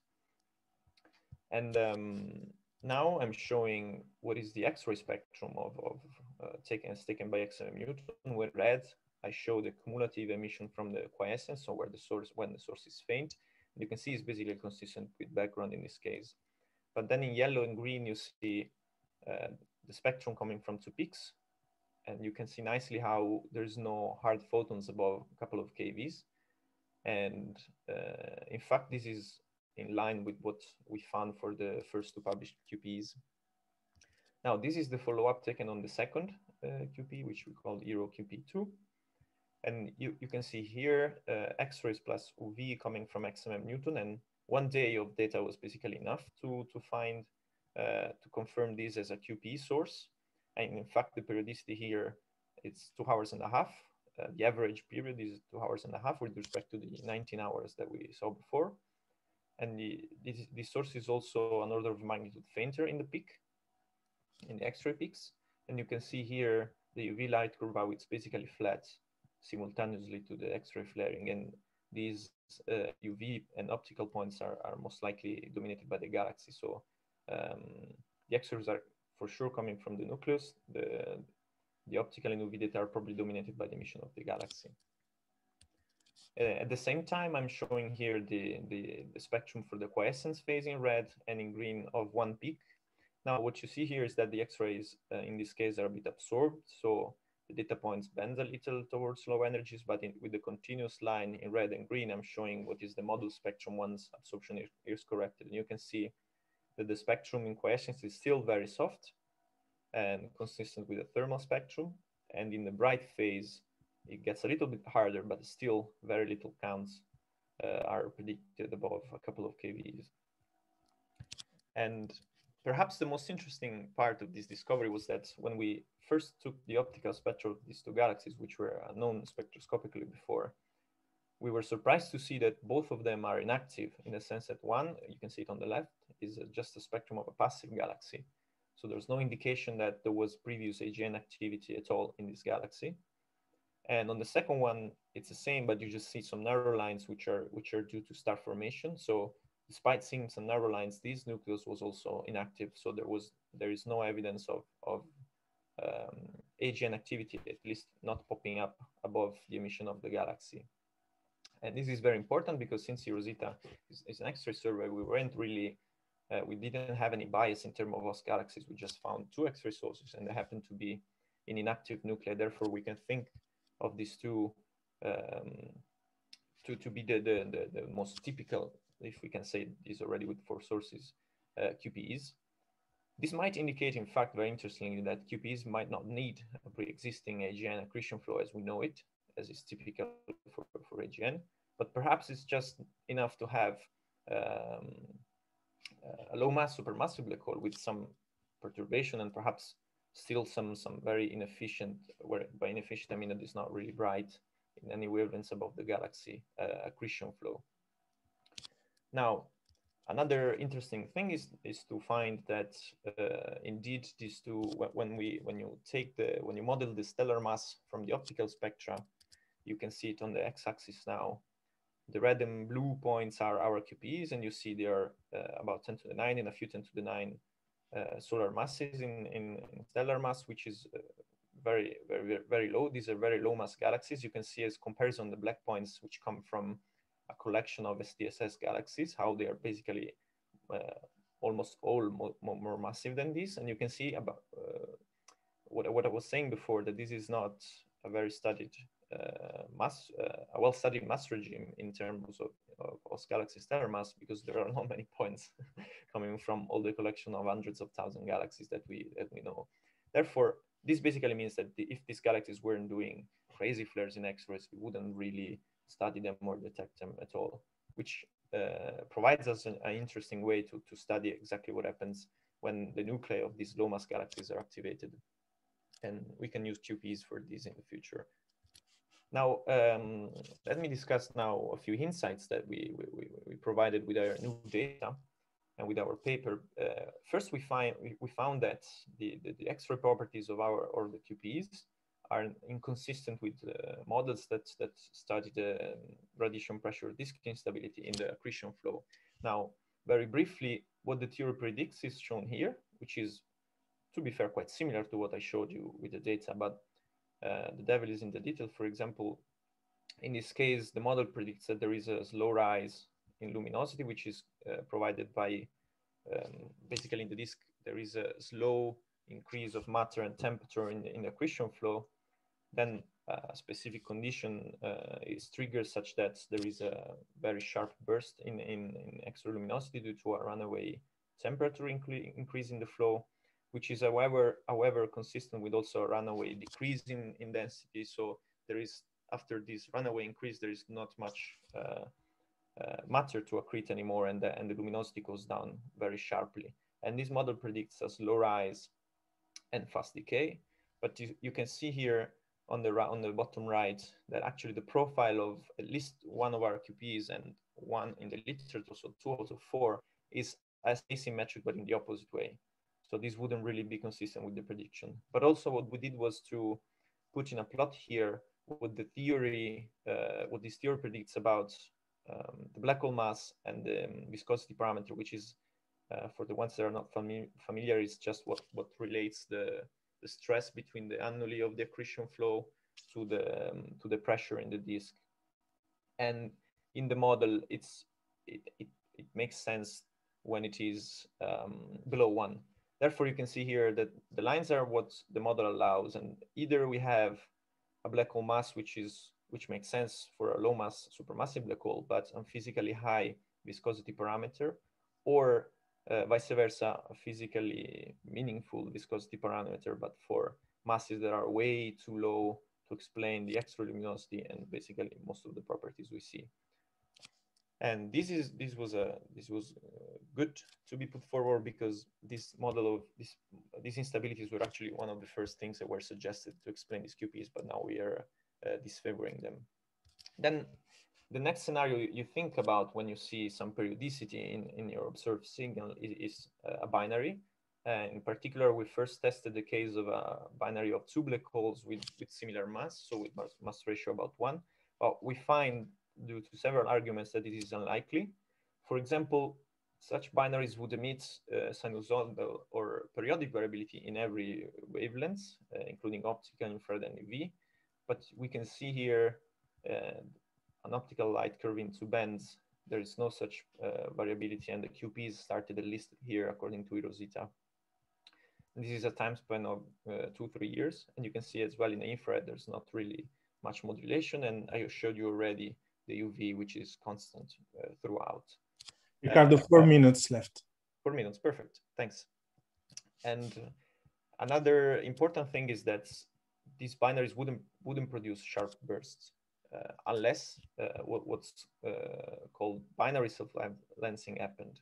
And this happens when there is when there's a favorable orbital inclination and one black hole passes in front of the other, and the radiation from the accretion disk, which is behind, is lensed. And this is the prediction by the model. So in principle, there could be narrow bursts, but for example, in this paper, they don't really get to model all the observational properties in terms of amplitude and duration. So it's still TBD, but most importantly, perhaps a lens would be achromatic, but the QPs have a very strong energy dependence. So this probably rules out this scenario as well. Another indication that this is not really a binary with mass ratio unity comes from the fact that such binaries, if they evolve with a period of the order of hours, they would be now very close to merger. Therefore, there would be already a strong period decrease due to gravitational waves emission. That's what we try to plot in a very, very simplified way here. This is the P dot, the period decrease, as a function of the mass of the primary, and color-coded the mass of the secondary. And just to show you in red, it's the area excluded by data. And what I mean by this is that if there was, this red line is basically telling you, if there was a period decrease of 1 cycle over 9 in this data, which we would have already seen, the P dot would be this. Therefore, these exclude an area which contains all the binaries with mass ratio unity of 10 to the 5, 6, and 7 for each of the black holes. Therefore, for several arguments, we exclude this black hole binary of mass ratio unity. Now, then this might indicate that this binary, if it's there, has to be with a high mass ratio. And this was in fact suggested in the literature. And it was suggested that there might have been a low mass supermassive black hole and a stellar mass compact object, or a bit more massive than this. And this would be pretty much consistent with the fact that we observed 2 QPs from previously inactive galaxies, because, for example, one scenario for which when a star gets too close to a supermassive black hole causes the so-called tidal disruption events. And these in fact happen mostly, or they're easier to spot when the galaxy is previously inactive. So this would be an interesting scenario. And it is also consistent with the first published QPEs by Minuti and collaborators, so the very first QPE, which showed for a decade a decay in X-rays before showing QPEs. So during the decay, there was no QPEs detected, despite there were observations long enough to detect them. And the QPEs then appeared about in 2019 after the X-ray decay. And this would be qualitatively in line with the fact that there is perhaps a massive star which got stripped from the envelope, and this created the X-ray TD behavior. And after that, the remnant white dwarf of this massive star is now interacting with the accretion flow produced by the TDE, and perhaps producing this QPE at every nearest approach. Now, this is very interesting because it could make QPEs the electromagnetic counterpart of the so-called extreme mass ratio spirals, which are detectable by LISA. Therefore, if this is indeed what causes QPEs, there is the bright future ahead for Athena and LISA as synergies. And we have, so far it's qualitative suggestion, but we have for the next year, both NITR and Swift X-ray data incoming, through which we can test if there is at all any evolution of the period indicating perhaps that this binary with the extreme mass ratio is evolving. And there is still, however, a lot to do because we still don't really know what is causing this burst, despite we can attribute the periodicity to this mass ratio binary, but we don't really know yet what causes this burst. And I really hope that many papers will come out soon to tackle this issue. So I invite you to stay tuned, and I'll quickly go through my summary in my last few seconds. So QPs are a new type of X-ray phenomena, and they're very important because they might tell you how, they provide you a new channel through which low mass galaxies are activated. We found 2 with eROSITA in the first year of operations. So we doubled the sample of known QPs from 2 to 4. And our 2 were found in inactive galaxies. Therefore, this might hint that you don't really need a previously active galaxy to do QPEs, but perhaps just a low mass supermassive black hole. And the scenario which is currently under investigation is the one with a high mass ratio binary of a low mass supermassive black hole and a stellar mass or a bit more massive compact object. And this is the aim of our future work, and we will try to test it soon.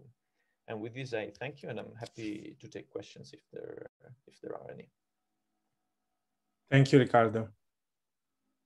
Are there any questions?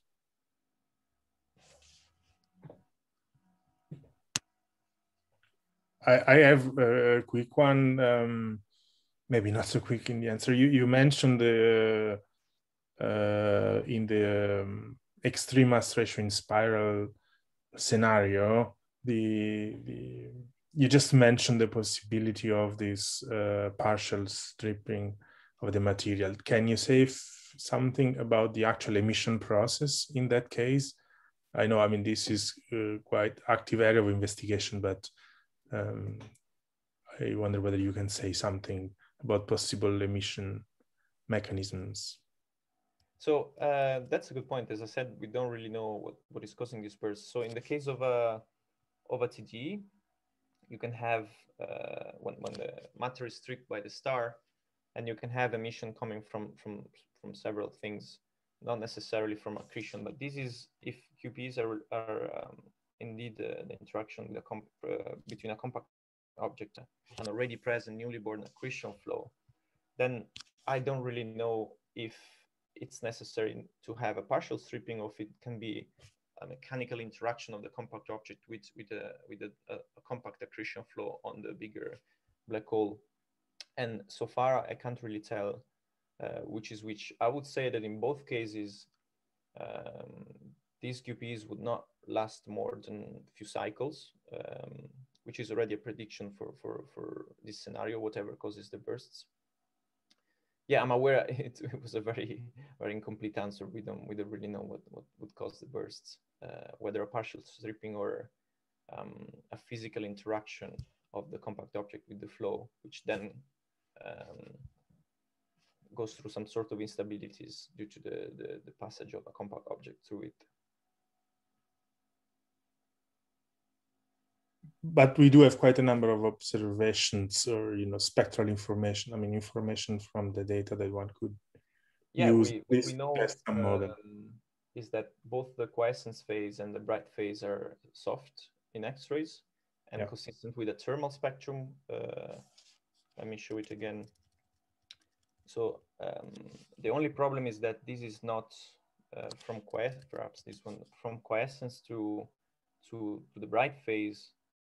This doesn't follow the classical black body going brighter with the luminosity going as the temperature to the power to the fourth power. So this is not just an accretion flow which is present in quiescence, which just goes brighter with the same area. There has to be either the area of the black body changes due to perhaps the passage of the compact object through it, or there is additional and periodical inflow of matter from a partial stripping at every closest passage, which changes the configuration. Yeah. Thank you. If there are no more questions, I think we can move to the next speaker, Dr. Chandray Maitra from MPE. They will tell us about the eROSITA view of the Magellanic system and the X-ray observation of the supernova 1987A. Yeah, Chandray, we can see your slides. I think you're ready to go. I forgot to start my video. Okay. Thank you very much, Andrea, for organizing this session and for inviting me to talk on the Magellanic Clouds today. So today I will present some first results with respect to the Magellanic system, as well as X-ray observations of supernova 1987A, both from the CAL-PV phase and the first results from the eROSITA survey. So what we see in the background here is an optical radio image actually of the Magellanic system, because no complete view of the Magellanic system in X-rays was available until before eROSITA in sensitive broad energy band. So we see here the LMC, the SMC, and the bridge connecting the two, and they cover a large angular extent in the sky of the order of hundreds of square degrees. So In my talk today, I will first talk about what we see in X-rays and why it's important to observe the Magellanic Cloud in X-rays. And then I will show some X-ray observations of the Magellanic Clouds obtained during the CalPV phase of eROSITA. And then I will also touch on some early science highlights and upcoming results from the eROSITA survey data, particularly the first All-Sky survey data. And then I will touch upon the future prospects and the questions we aim to answer in the next few years. So to provide first overview of what we're talking about here, the Magellanic system, as I said, comprises of the large, the small Magellanic Cloud and the bridge, mostly of gas, but also some stellar content, which connects the two. So these are irregular gas-rich dwarf galaxies in our local group. They are strongly interacting with one another as well as with our own galaxy. They have active star-forming histories and have a low metallicity environment, very different from our own galaxy. An advantage is that they have well-known distances, well-determined distances, and are moderately close by, and as well as have low galactic foreground absorption. So this combination allows one to do source population studies in X-rays down to a luminosity of about 10^33 per second. So when we talk about source population studies, in the Magellanic Clouds, especially in X-rays, what we can see is both the stellar content and the hot interstellar medium. However, I'm going to concentrate on the stellar content today. And in the stellar content, we mainly see several stellar endpoints. The first, most important, I would say, are these high mass X-ray binary population, because these are the most overabundant population in the SMCL as well as the LMC. So high mass X-ray binaries have compact objects, usually a neutron star, could be in a black hole or a white dwarf in rare cases, which accrete matter from an early type stars, and they shine in X-rays. They are typically a few million years old, and they emit hard X-rays. So in an X-ray image, we see them as a hard X-ray point source. Then we have these class of heterogeneous objects called super soft X-ray sources. They have super soft X-ray emission, which emit usually below 0.5 keV and have surface temperatures of 40 to 80 electron volts. And they are classically known to be closed binary systems, which are accreting at where the white dwarf is accreting at a high rate, and there is a thermonuclear explosion on the surface of the white dwarf. However, they could be also cataclysmic variables, nova, etc. And typically on an X-ray image, as they are super soft, we in a false color image, we see them as these red sources. Then we have supernova remnants, which could be formed by collapse of massive stars or thermonuclear explosion of carbon-oxygen white dwarfs, which produces 1A type supernovae. And as the blast wave interacts with the surrounding medium, they heat it up and shine in X-rays. And they're visible in X-rays for typically a few 10,000 kiloyears. And we see them in the false color X-ray image as typically diffuse and extended objects with varied morphologies. Of course, the hot interstellar medium also gives us a lot of information on the winds from massive stars, the supernovae, etc. But as I said, I will concentrate on the stellar contact, the stellar endpoints found in the Magellanic Clouds. An important thing to remember is that it's not possible to identify these different classes of objects using X-ray alone. We need multiwavelength data, especially, for example, optical and infrared photometry and spectroscopic information to identify high mass X-ray binaries, the type of the companion star, the nature of the super soft X-ray sources, and also distinguish between supernova remnants. So Magellanic Clouds was observed from the very early years of X-ray astronomy with Einstein, Rosat, but of course, all with limited sensitivity and a narrow energy range. The XMM Newton Very Large Program provided us the first view of this populous high mass X-ray binary objects in the Magellanic Clouds and the supernova remnants. However, we were limited by this small field of view of XMM Newton. So here's a typical example example of the Large Magellanic Cloud, where only the central region could be covered with XMM Newton. So let's come to the results. First, let's see the science highlights during the calibration and performance verification phase of eROSITA, which were between mid-September and until mid-December, before the first all-sky survey started. So in fact, the first light observation of eROSITA was on the Magellanic Cloud in the 30 Doradus region, centered on the supernova 1987A. So the 30 Doradus region is a very active star-forming region in our galactic neighborhood, and we see several supernova remnant, wind blown out of massive stars. So it's a beautiful region to observe in X-rays and study the diffuse as well as the point source population. We see here is the power of the large field of view of eROSITA, and especially when we compare this with XMM, we see how big an advantage eROSITA has provided us. In this regard, talking a little about supernova 1987A, which was the pointing center. So this is a very famous object in astronomy where the supernova exploded in 1987. And this is an ideal template to link supernova to their remnants, because it provides us the opportunity to actually observe the different stages as the blast wave moved through the surrounding medium. And what makes it most interesting is the fact that this surrounding medium is really structured and complex. In particular, it has this equatorial ring made of dense clumpy structures and a less dense interclump gas, and this is embedded in a lower density H2 region. So the X-rays that we see comes from this lower density X-ray region, which emits a hot gas, so higher temperature plasma components, as well as a lower temperature component, which is due to the interaction of the blast wave with these dense circumstellar structures. So we see here the eROSITA observation of supernova 1987A in 2019 during the first light observation, which was quasi-simultaneous with an XMM observation at a similar epoch.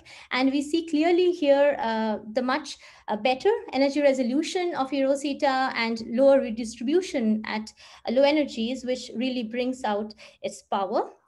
So going to the work that we did in this regard, so in the left and right, we see the spectrum of supernova 1987A. This is with a very recent monitoring observation with XMM Newton in 2020. And this is with a joint fitting of the EPIC PN and eROSITA in the same epoch. We need multi-temperature plasma components, a cooler, a warm, and a hot component to describe the spectrum and interaction with the different circumstellar structures which the blast wave is propagating through. An important thing to note is that at the recent epoch, we see this hot component marked in black has overtaken or is becoming dominant over the cool component, which was not the case before. So we studied the joint fitting of the eROSITA and the XMM Newton observations, and combined with the XMM Newton observations of the last 14 years, we could obtain a very good handle on the flux and the spectral evolution of this object for the last 14 years. So the takeaway point from this study was we could actually, for the first time, untie the chemical compositions of the different plasma components. And we discovered that the chemical composition of the cooler and the warmer emission components is very different from the hot plasma component. These are more consistent with the grating spectrum observations reported before. But in the hot plasma component, the abundance of oxygen, neon, magnesium, for example, is much higher. And this is a strong evidence that we have the component of the reverse shock, which is moving and heating the ejecta, becoming dominant now. And this is expected to grow in the next years. So in the next plot, we see the flux evolution in X-rays of supernova 1987A from days since explosion. And in blue, we have the XMM Newton in the soft, and in green in the hard band. This is the same plot in linear, in logarithmic and linear scale. And in red here, we see the flux obtained by the spectral fitting of eROSITA in the same epoch. The first point is that the results of eROSITA broadly agree with XMM Newton. A few questions, yes, a little bit. And we see that the peak at the last epochs, the peak flux has dropped by 18% from what it was during about day 10,000 after the explosion.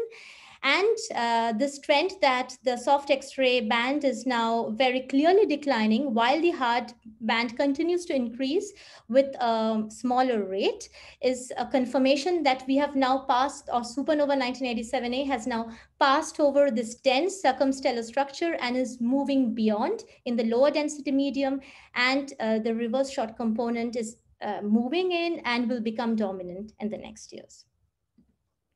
So apart from this, there were also some pointings on the supernova remnant 132D of the LMC in the Calvi phase. And this is a mosaic of the LMC, which shows these green objects, which are good high mass X-ray binary candidates because they have a hard X-ray source coincident with an early type stars. However, no pulsation is known. For this object, marked 2013, there was a tentative pulsation known at 2013 seconds. And this was a supergiant high mass X-ray binary in the Magellanic Clouds. With eROSITA, we've discovered that taking advantage of the very long and continuous light curve to observe this source, this shows actually flaring activity with two flares lasting about a few kiloseconds, where the intensity increases by a factor between 10 to 30 in both the soft and the hard X-ray band, which is combined with a corresponding change in the shape of the spectrum. So this combined with the fact that we could find a total dynamic range of the source to be about 1000 confirmed it to be a supergiant fast X-ray transient. So these are very elusive objects where the wind of the supergiant is believed to be clumpy, and when the neutron star, for example, accretes such a clump, this gives rise to these flares that we see in the X-ray band. Very few have pulsations known, but for this object, we could actually confirm the pulsation of the object. And this further allowed us to probe this scenario of supergiant fast X transient, where the neutron star is believed to be strongly magnetized and slow rotating, which also keeps it in the propeller region most of the time, where the matter is actually propelled out and not allowed into the magnetosphere from where it can accrete. So using the information of the spin period and the X-ray spectrum, we confirmed that the magnetic field of the neutron star is at least or more than 10 power 13 Gauss, which is very good agreement with the scenario. Also for the SMC, we observed the target supernova remnant 1E0102, and this is a very, very abundant region with high mass X-ray binaries that we see here marked in green and white. The white always are sources where pulsations are detected. So some highlight results for this was a discovery of pulsations from one such candidate at 164 seconds. And this confirmed this nature as a B X-ray binary pulsar. We also identified the orbital period of the system using long-term optical light curves at about 22 days. Then, since this field has a lot of known X-ray pulsars, we could actually trace the spin evolution and see how the spin period is today and whether it has spun up or spun down from its previous reported value. And this could answer important questions if the high mass X-ray binaries are spinning near its equilibrium period. Are the slow rotators actually highly magnetized neutron stars? And can these high spin up and spin down magnitude be explained by retrograde and prograde accretion? Andrei, 5 minutes left. So we see here two pulsars, which was very rapidly spinning up, and this is very rapidly spinning down with almost the same magnitude. So this is a signature that retrograde accretion might be an important phenomenon here. So I would show just a few glimpses of the highlights we have from the first All Sky survey, where we see the Magellanic clouds here. And in fact, just to show that before the all sky survey, this was what we saw of the Magellanic system, with a view with almost no coverage in the bridge and the LMC and the SMC here. And of course, with eROS1, we had the full Magellanic system covered for the first time, and we already have a lot of exciting discoveries in this regard. So just to show a full extent of the LMC with very known classical sources, we have black hole X-ray binaries, highly accreting neutron star X-ray binaries, classical super soft sources, etc. And the advantage of LMC is that because it is close to the south ecliptic pole, it enjoys very frequent coverage and high exposures. And this can allow us, for example, to probe long-term variability of the sources. For example, we see this neutron star X-ray binary, LMCX4, how it was variable between the first 3 all-sky surveys. And I show here a few highlights. We have from the eROS1, we had discovery of pulsations from 2 new high-mass X-ray binaries, confirmed their nature. We also discovered a rare class of B white dwarf candidate. We discovered outburst from a known B X-ray binary pulsar. Then the bridge region, as I said, is very less explored, and we are just now beginning to uncover new objects here. And this was a very recent discovery of a new X-ray transient discovered with eROSITA, where we see that the source has brightened by more than a factor of 10 between eROS1 and 3, and this has been followed up with NICER and XM Newton, and very exciting results are on the way. So what are the key questions that we hope to answer in the next few years? We hope to provide the first complete and systematic studies of the high-mass X-ray binary, super soft sources, and supernova remnant population in the entire Magellanic system. The high observation cadence in this region, as I showed, will allow the study of long-term variability and will allow us to probe the physics of accretion and the role of magnetic fields and the winds of the companion star in this regard. We will also explore the relation between high-mass X-ray binaries correlated with the spatially resolved star formation histories, and systematically explore differences between the stellar contents of these clouds. And we hope to uncover more of these BE white dwarf binaries, which are expected to be much more numerous according to population synthesis models, but we only know a handful in this regard until date. And of course, serendipitous science and rare discoveries. And we already have many more exciting results in this regard. So I stop here and thank you for listening. Thank you, Chandra. So perfect timing. We have time for a few questions. Please raise your hands in the reactions box. Maybe I can start with one.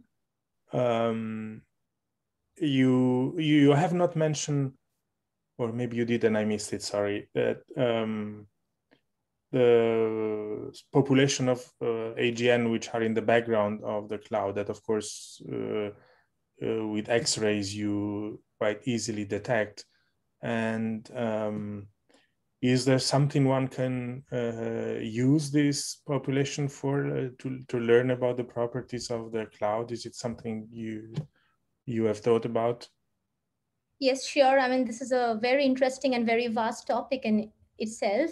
I did not mention it actually here due to lack of time, but in the X-ray sources, we believe that more than 70% that we see are actually AGN behind the Magellanic clouds. And we identify them using optical and infrared colors mainly. And then when we have candidates, we follow it up with optical spectroscopy to confirm their nature, redshift, etc.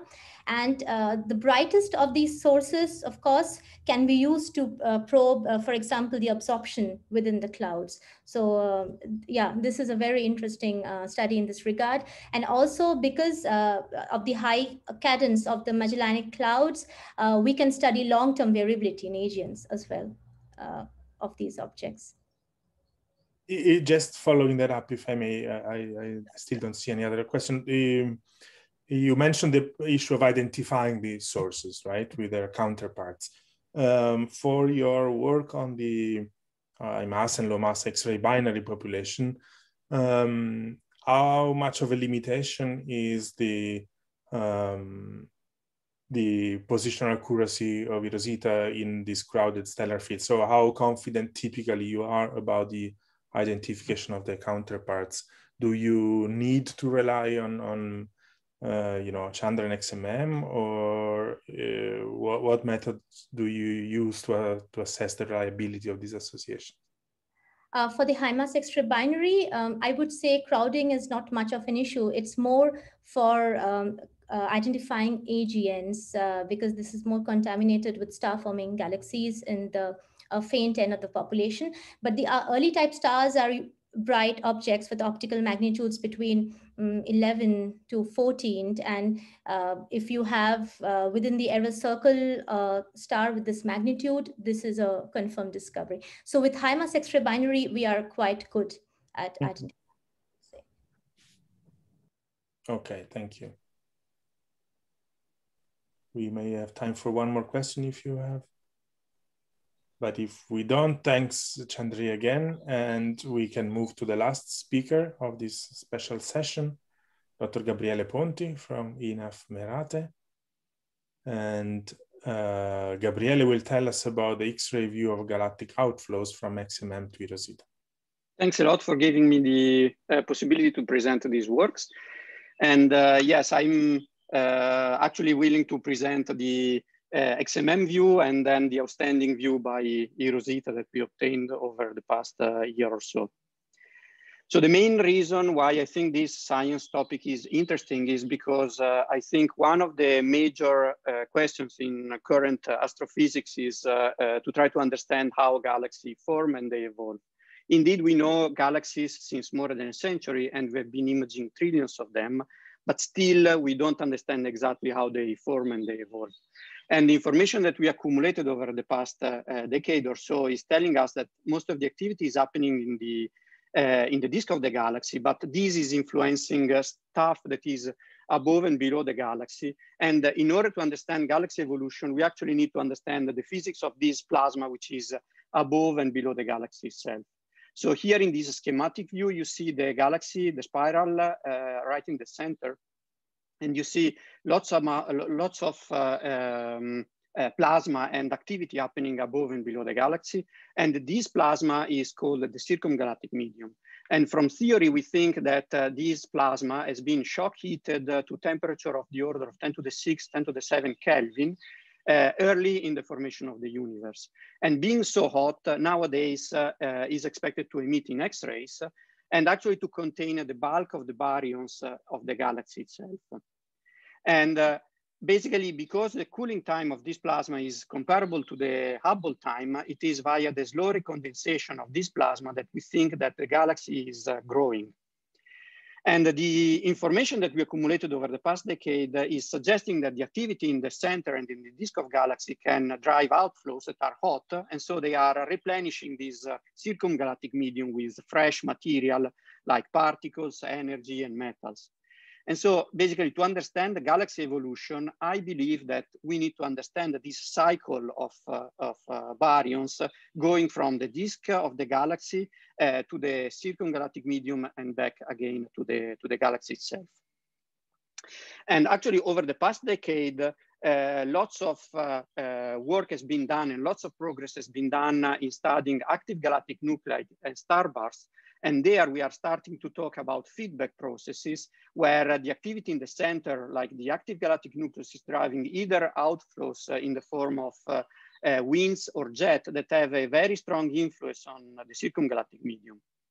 And the starburst, in particular, the high specific star formation rate at the center of starburst is driving outflows that then again have a very strong influence on the circumgalactic medium. And so we talk about feedback. And this is, of course, outstanding progress. But I would like to point out that AGN and starbursts are just a minor component of the all galaxies that we know are in part of the universe.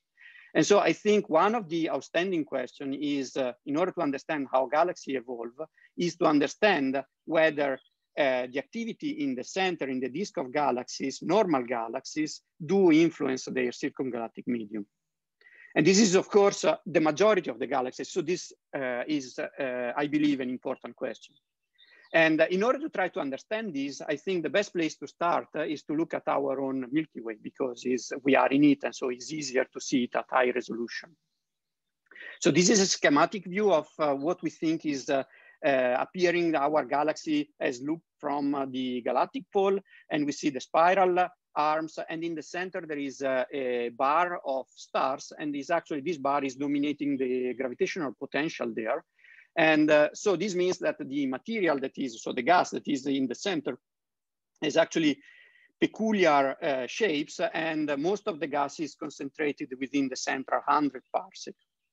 And so this is what I typically call the galactic center. And we have been imaging this galactic center in X-rays.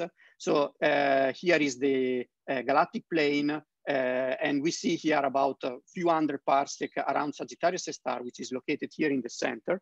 And this region contains lots of neutral material, which is forming stars. And these stars are then producing explosion and energy releases. And I trace here in X-rays with the silicon, sulfur, and argon lines, the hot plasma, which is then bright in these soft X-ray emission lines. And you see here lots of diffuse emission. And it's possible actually to trace and study the emission from all these diffuse components. And what we did is to make an atlas of all the supernova remnant in the region. And this allowed us to estimate the supernova rate in the region, and so to estimate the kinetic energy input due to supernova explosion or any explosion that is happening at the galactic center within these central molecular zones, so within these 100 parsec from Sagittarius star.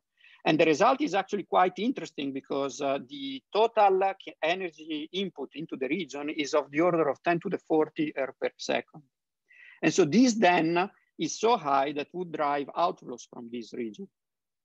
And actually this realization came more or less at the same time to the discovery of enhanced soft X-ray plasma, which is emitting with a temperature of about 1 keV, a few tenths of parsec above Sagittarius star.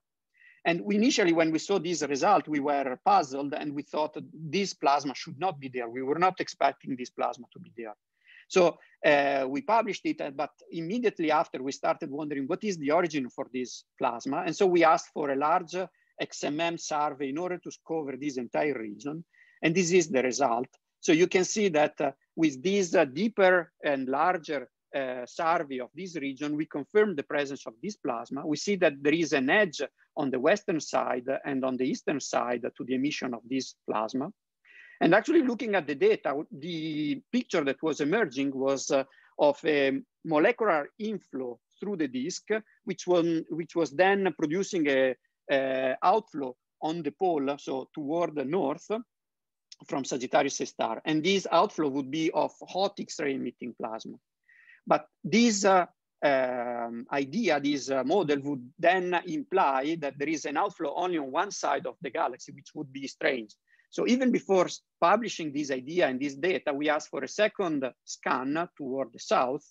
And then we discovered not only the northern chimney, but also the southern chimney, which are a channel that is connecting the activity at the galactic center within the central few parsecs all the way to the base of the Fermi bubbles. And this channel is as long as a few hundred parsecs. So of course, I mean, in addition to the possibility to do beautiful images, it's also possible to extract spectra.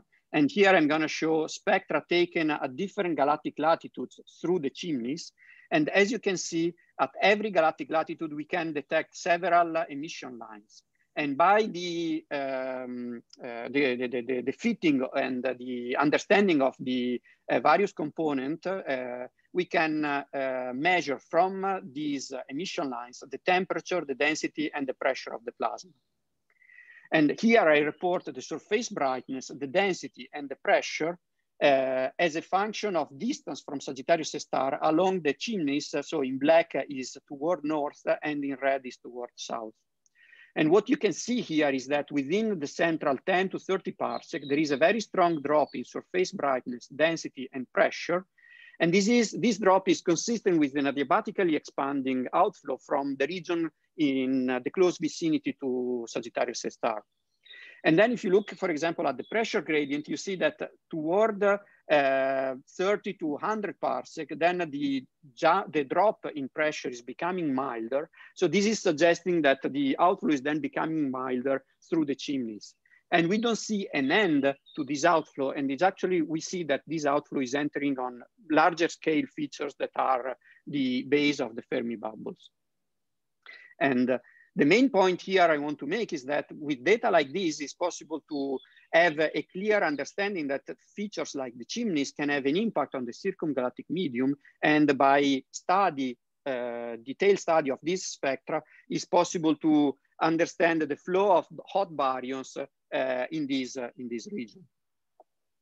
And we were very pleased to see that 6 months after the publication of our discovery of the X-ray chimneys, actually the Meerkat team observed the features that are very similar to the chimneys that we see in X-rays, but this time in radio. And so basically the chimneys, which are the galactic outflow, have also a radio counterpart. And let's put these results in context. So let's zoom out from this region. We see that we have been imaging a small region of a few square degrees at the galactic center. And when we look at the scale of tens of degrees, then we see in the Rosat map the X-ray counterpart of the Fermi bubbles. And if we zoom further out and we look in the gamma ray, then we see the Fermi bubbles in their full glory. And when we obtained these results was actually, I think, 1.5 years before the launch of eROSITA. And at that time, we were dreaming about what was gonna be possible once eROSITA was gonna be available. Indeed, whatever I showed up to now is just confined to this tiny region at the galactic center. But with the launch of eROSITA, then one could do similar studies, not just confined to this tiny region, but to the entire sky. And so one could start probing the flow of baryons, not just to this small region at the center, but to the entire sky. And these are the first results of eROSITA. This outstanding image, I think, is just speaking by itself. So it's an amazing result. And as soon as the eROSITA teams started putting together this amazing image, we started discussing it. And we saw that this North Polar Spur, which was known already before, actually doesn't stop at this region, but it seems to continue all the way to the western side. And it seems that there is a hint of similar feature to the south. And so then we did the selection in energy, which are slightly different. So here I show the map between 0.6 to 1 keV. And now we see much more clearly the emission from this feature. And we see that this feature, which is the North Polar Spur, which was known already before, is actually not stopping here, but is actually part of a bubble, which is connecting the eastern side to the western side.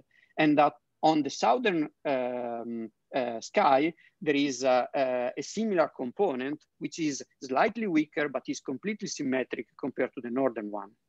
And the symmetry suggests that actually the origin of these two eROSITA bubbles is actually at the galactic center. And this actually opens a question that I will address later, and is related to the nature of this component, which is the North Polar Spur, because if this North Polar Spur is then part of these eROSITA bubbles, then it would be placed at the galactic center. So the first question was the discovery of the eROSITA bubble. The second question is, what is the X-ray plasma doing within the eROSITA bubble? Is the X-ray plasma volume filling or is it shock heated?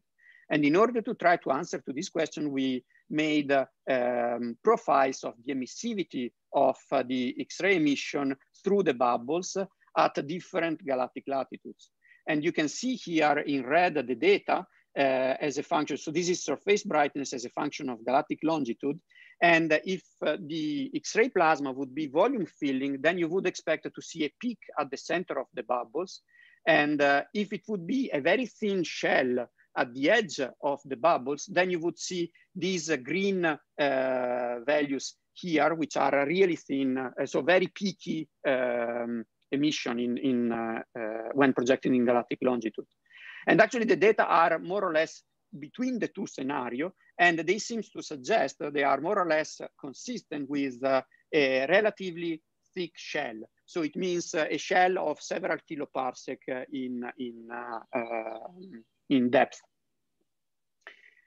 The second question that we asked is the connection between the Fermi bubbles and the eROSITA bubbles. And here in this plot, I'm showing the eROSITA bubbles in cyan and the gamma ray emission in red.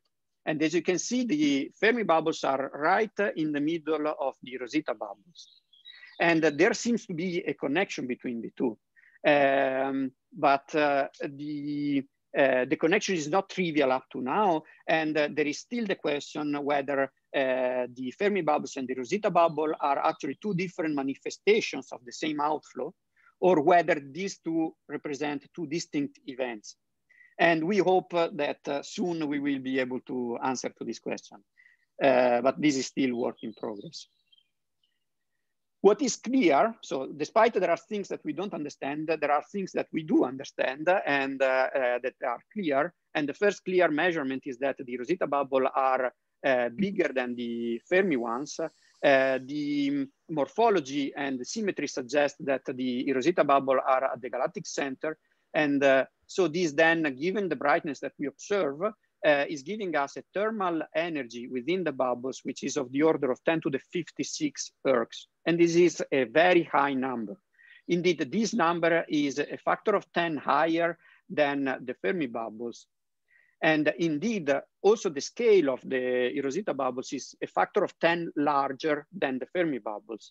And it's so large, we talk about tens of kiloparsec scale. So they are as large as the entire galaxy, the entire disk of the galaxy. So they are, I think, a very important contribution. And I think is obvious from these early results that the eROSITA bubbles have a strong, and the outflow that is creating the eROSITA bubbles has a strong impact on the circumgalactic medium. Gabriele, 4 minutes left. Thanks. So another question that was posed is, how are these eROSITA bubble peculiar? I mean, is our galaxy peculiar, having these very peculiar bubbles, or is this something which is common to many other galaxies?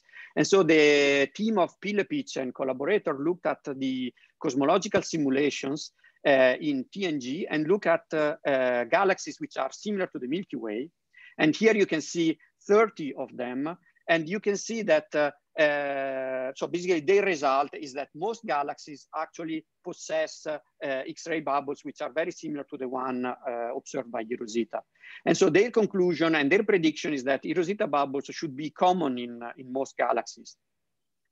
The second point that I think is interesting is to try to understand how these bubbles are plugged into the disk. So this is a result by Lockman in collaboration, who is showing the H1 disk of the galaxy. And they were observing several years before the discovery of the eROSITA bubbles that the H1 disk in the central 20 degrees of the galaxy is much thinner than in the rest of the galaxy. And they were trying to understand whether this is associated to some sort of outflow. But at that time, the only evidence for outflow that was available was the Fermi bubbles. But as you can see, this could explain part of it, but they are smaller than the real extent of the thin H1 plasma. And so very recently, Sofu and Kataoke placed our eROSITA map on top of this H1 disk, and they show that actually the connection between the two is very remarkable. And so that it could actually be that this outflow that is forming the eROSITA bubbles is actually the reason for producing this thin H1 disk in the center of our galaxy. And I would like to remind you that right in the center, there are the chimneys. So they proposed a model where there is a bipolar hypershell, and that what we see in X-rays is actually the shock-heated plasma, as we were mentioning before, and that the pressure of the outflow is actually confining the center of the disk to a very thin extent, so a thin disk in the center. And so then the last question I would like to pose is regarding the location of the North Polar Spur. This is a long-standing question, and this actually dates back. The first question was posed back in the 60s, 70s, really at the early days of the X-ray astronomy. And back then already there was a discussion, is this the North Polar Spur something which is within 100 parsecs from the sun, or is it something at the galactic center? And there are a series of evidence in favor of a local feature and others that are in favor of the galactic center interpretation. And actually the fact that the North Polar Spur is within the eROSITA bubbles made us think that actually also the North Polar Spur is at the galactic center. I mean, this is, I think, still an open question. And in particular, I would like to stress a work that came out last week on AstroPH by Panopoulos, a collaborator, that put together the Fermi data, synchrotron data in green here, and the X-ray data seen in blue by eROSAT. And they point out the correlation between the North Polar Spur and Loop 1. And they say that there is very strong evidence that the part of Loop 1, which is further north, must be within 100 parsecs from the sun. But they also point out, and I think this is a very fair point, that both features, Loop 1 and the North Polar Spur, are really big features on the sky. And so they propose the idea that I actually like it a lot, that suggests that there are two components, two features that are distinct. One is Loop 1, and the other is the X-ray bubbles as seen by eROSITA. And that because they are so big in the sky, there is a non-negligible probability that they are actually partially overlapping in projection. So here are my conclusions. We were discussing at the beginning the importance to study outflows and feedback phenomena in normal galaxies in order to understand how galaxies grow and the influence between the activity in the galaxy and the circumgalactic medium. And I think the eROSITA bubbles are the manifestation of such outflow in our own galaxy. And we have the hope that with further analysis of the eROSITA data, we will also be able to start to tackle the following question that relates on how the activity in the disk of the galaxy is exchanging information with the circumgalactic medium and back. Thanks a lot. Thank you very much, Gabriele. Very exciting results and perfect timing. So we do have a few minutes before our sessions end for questions to Gabriele.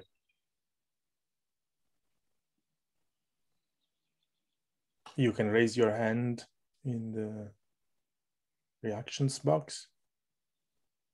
While you think I can start with one, Gabriele, at the beginning when you were describing the supernova remnants energetics that you measure from your XMM galactic center image, you give an estimate of that, yes, that kinetic energy input. And I was wondering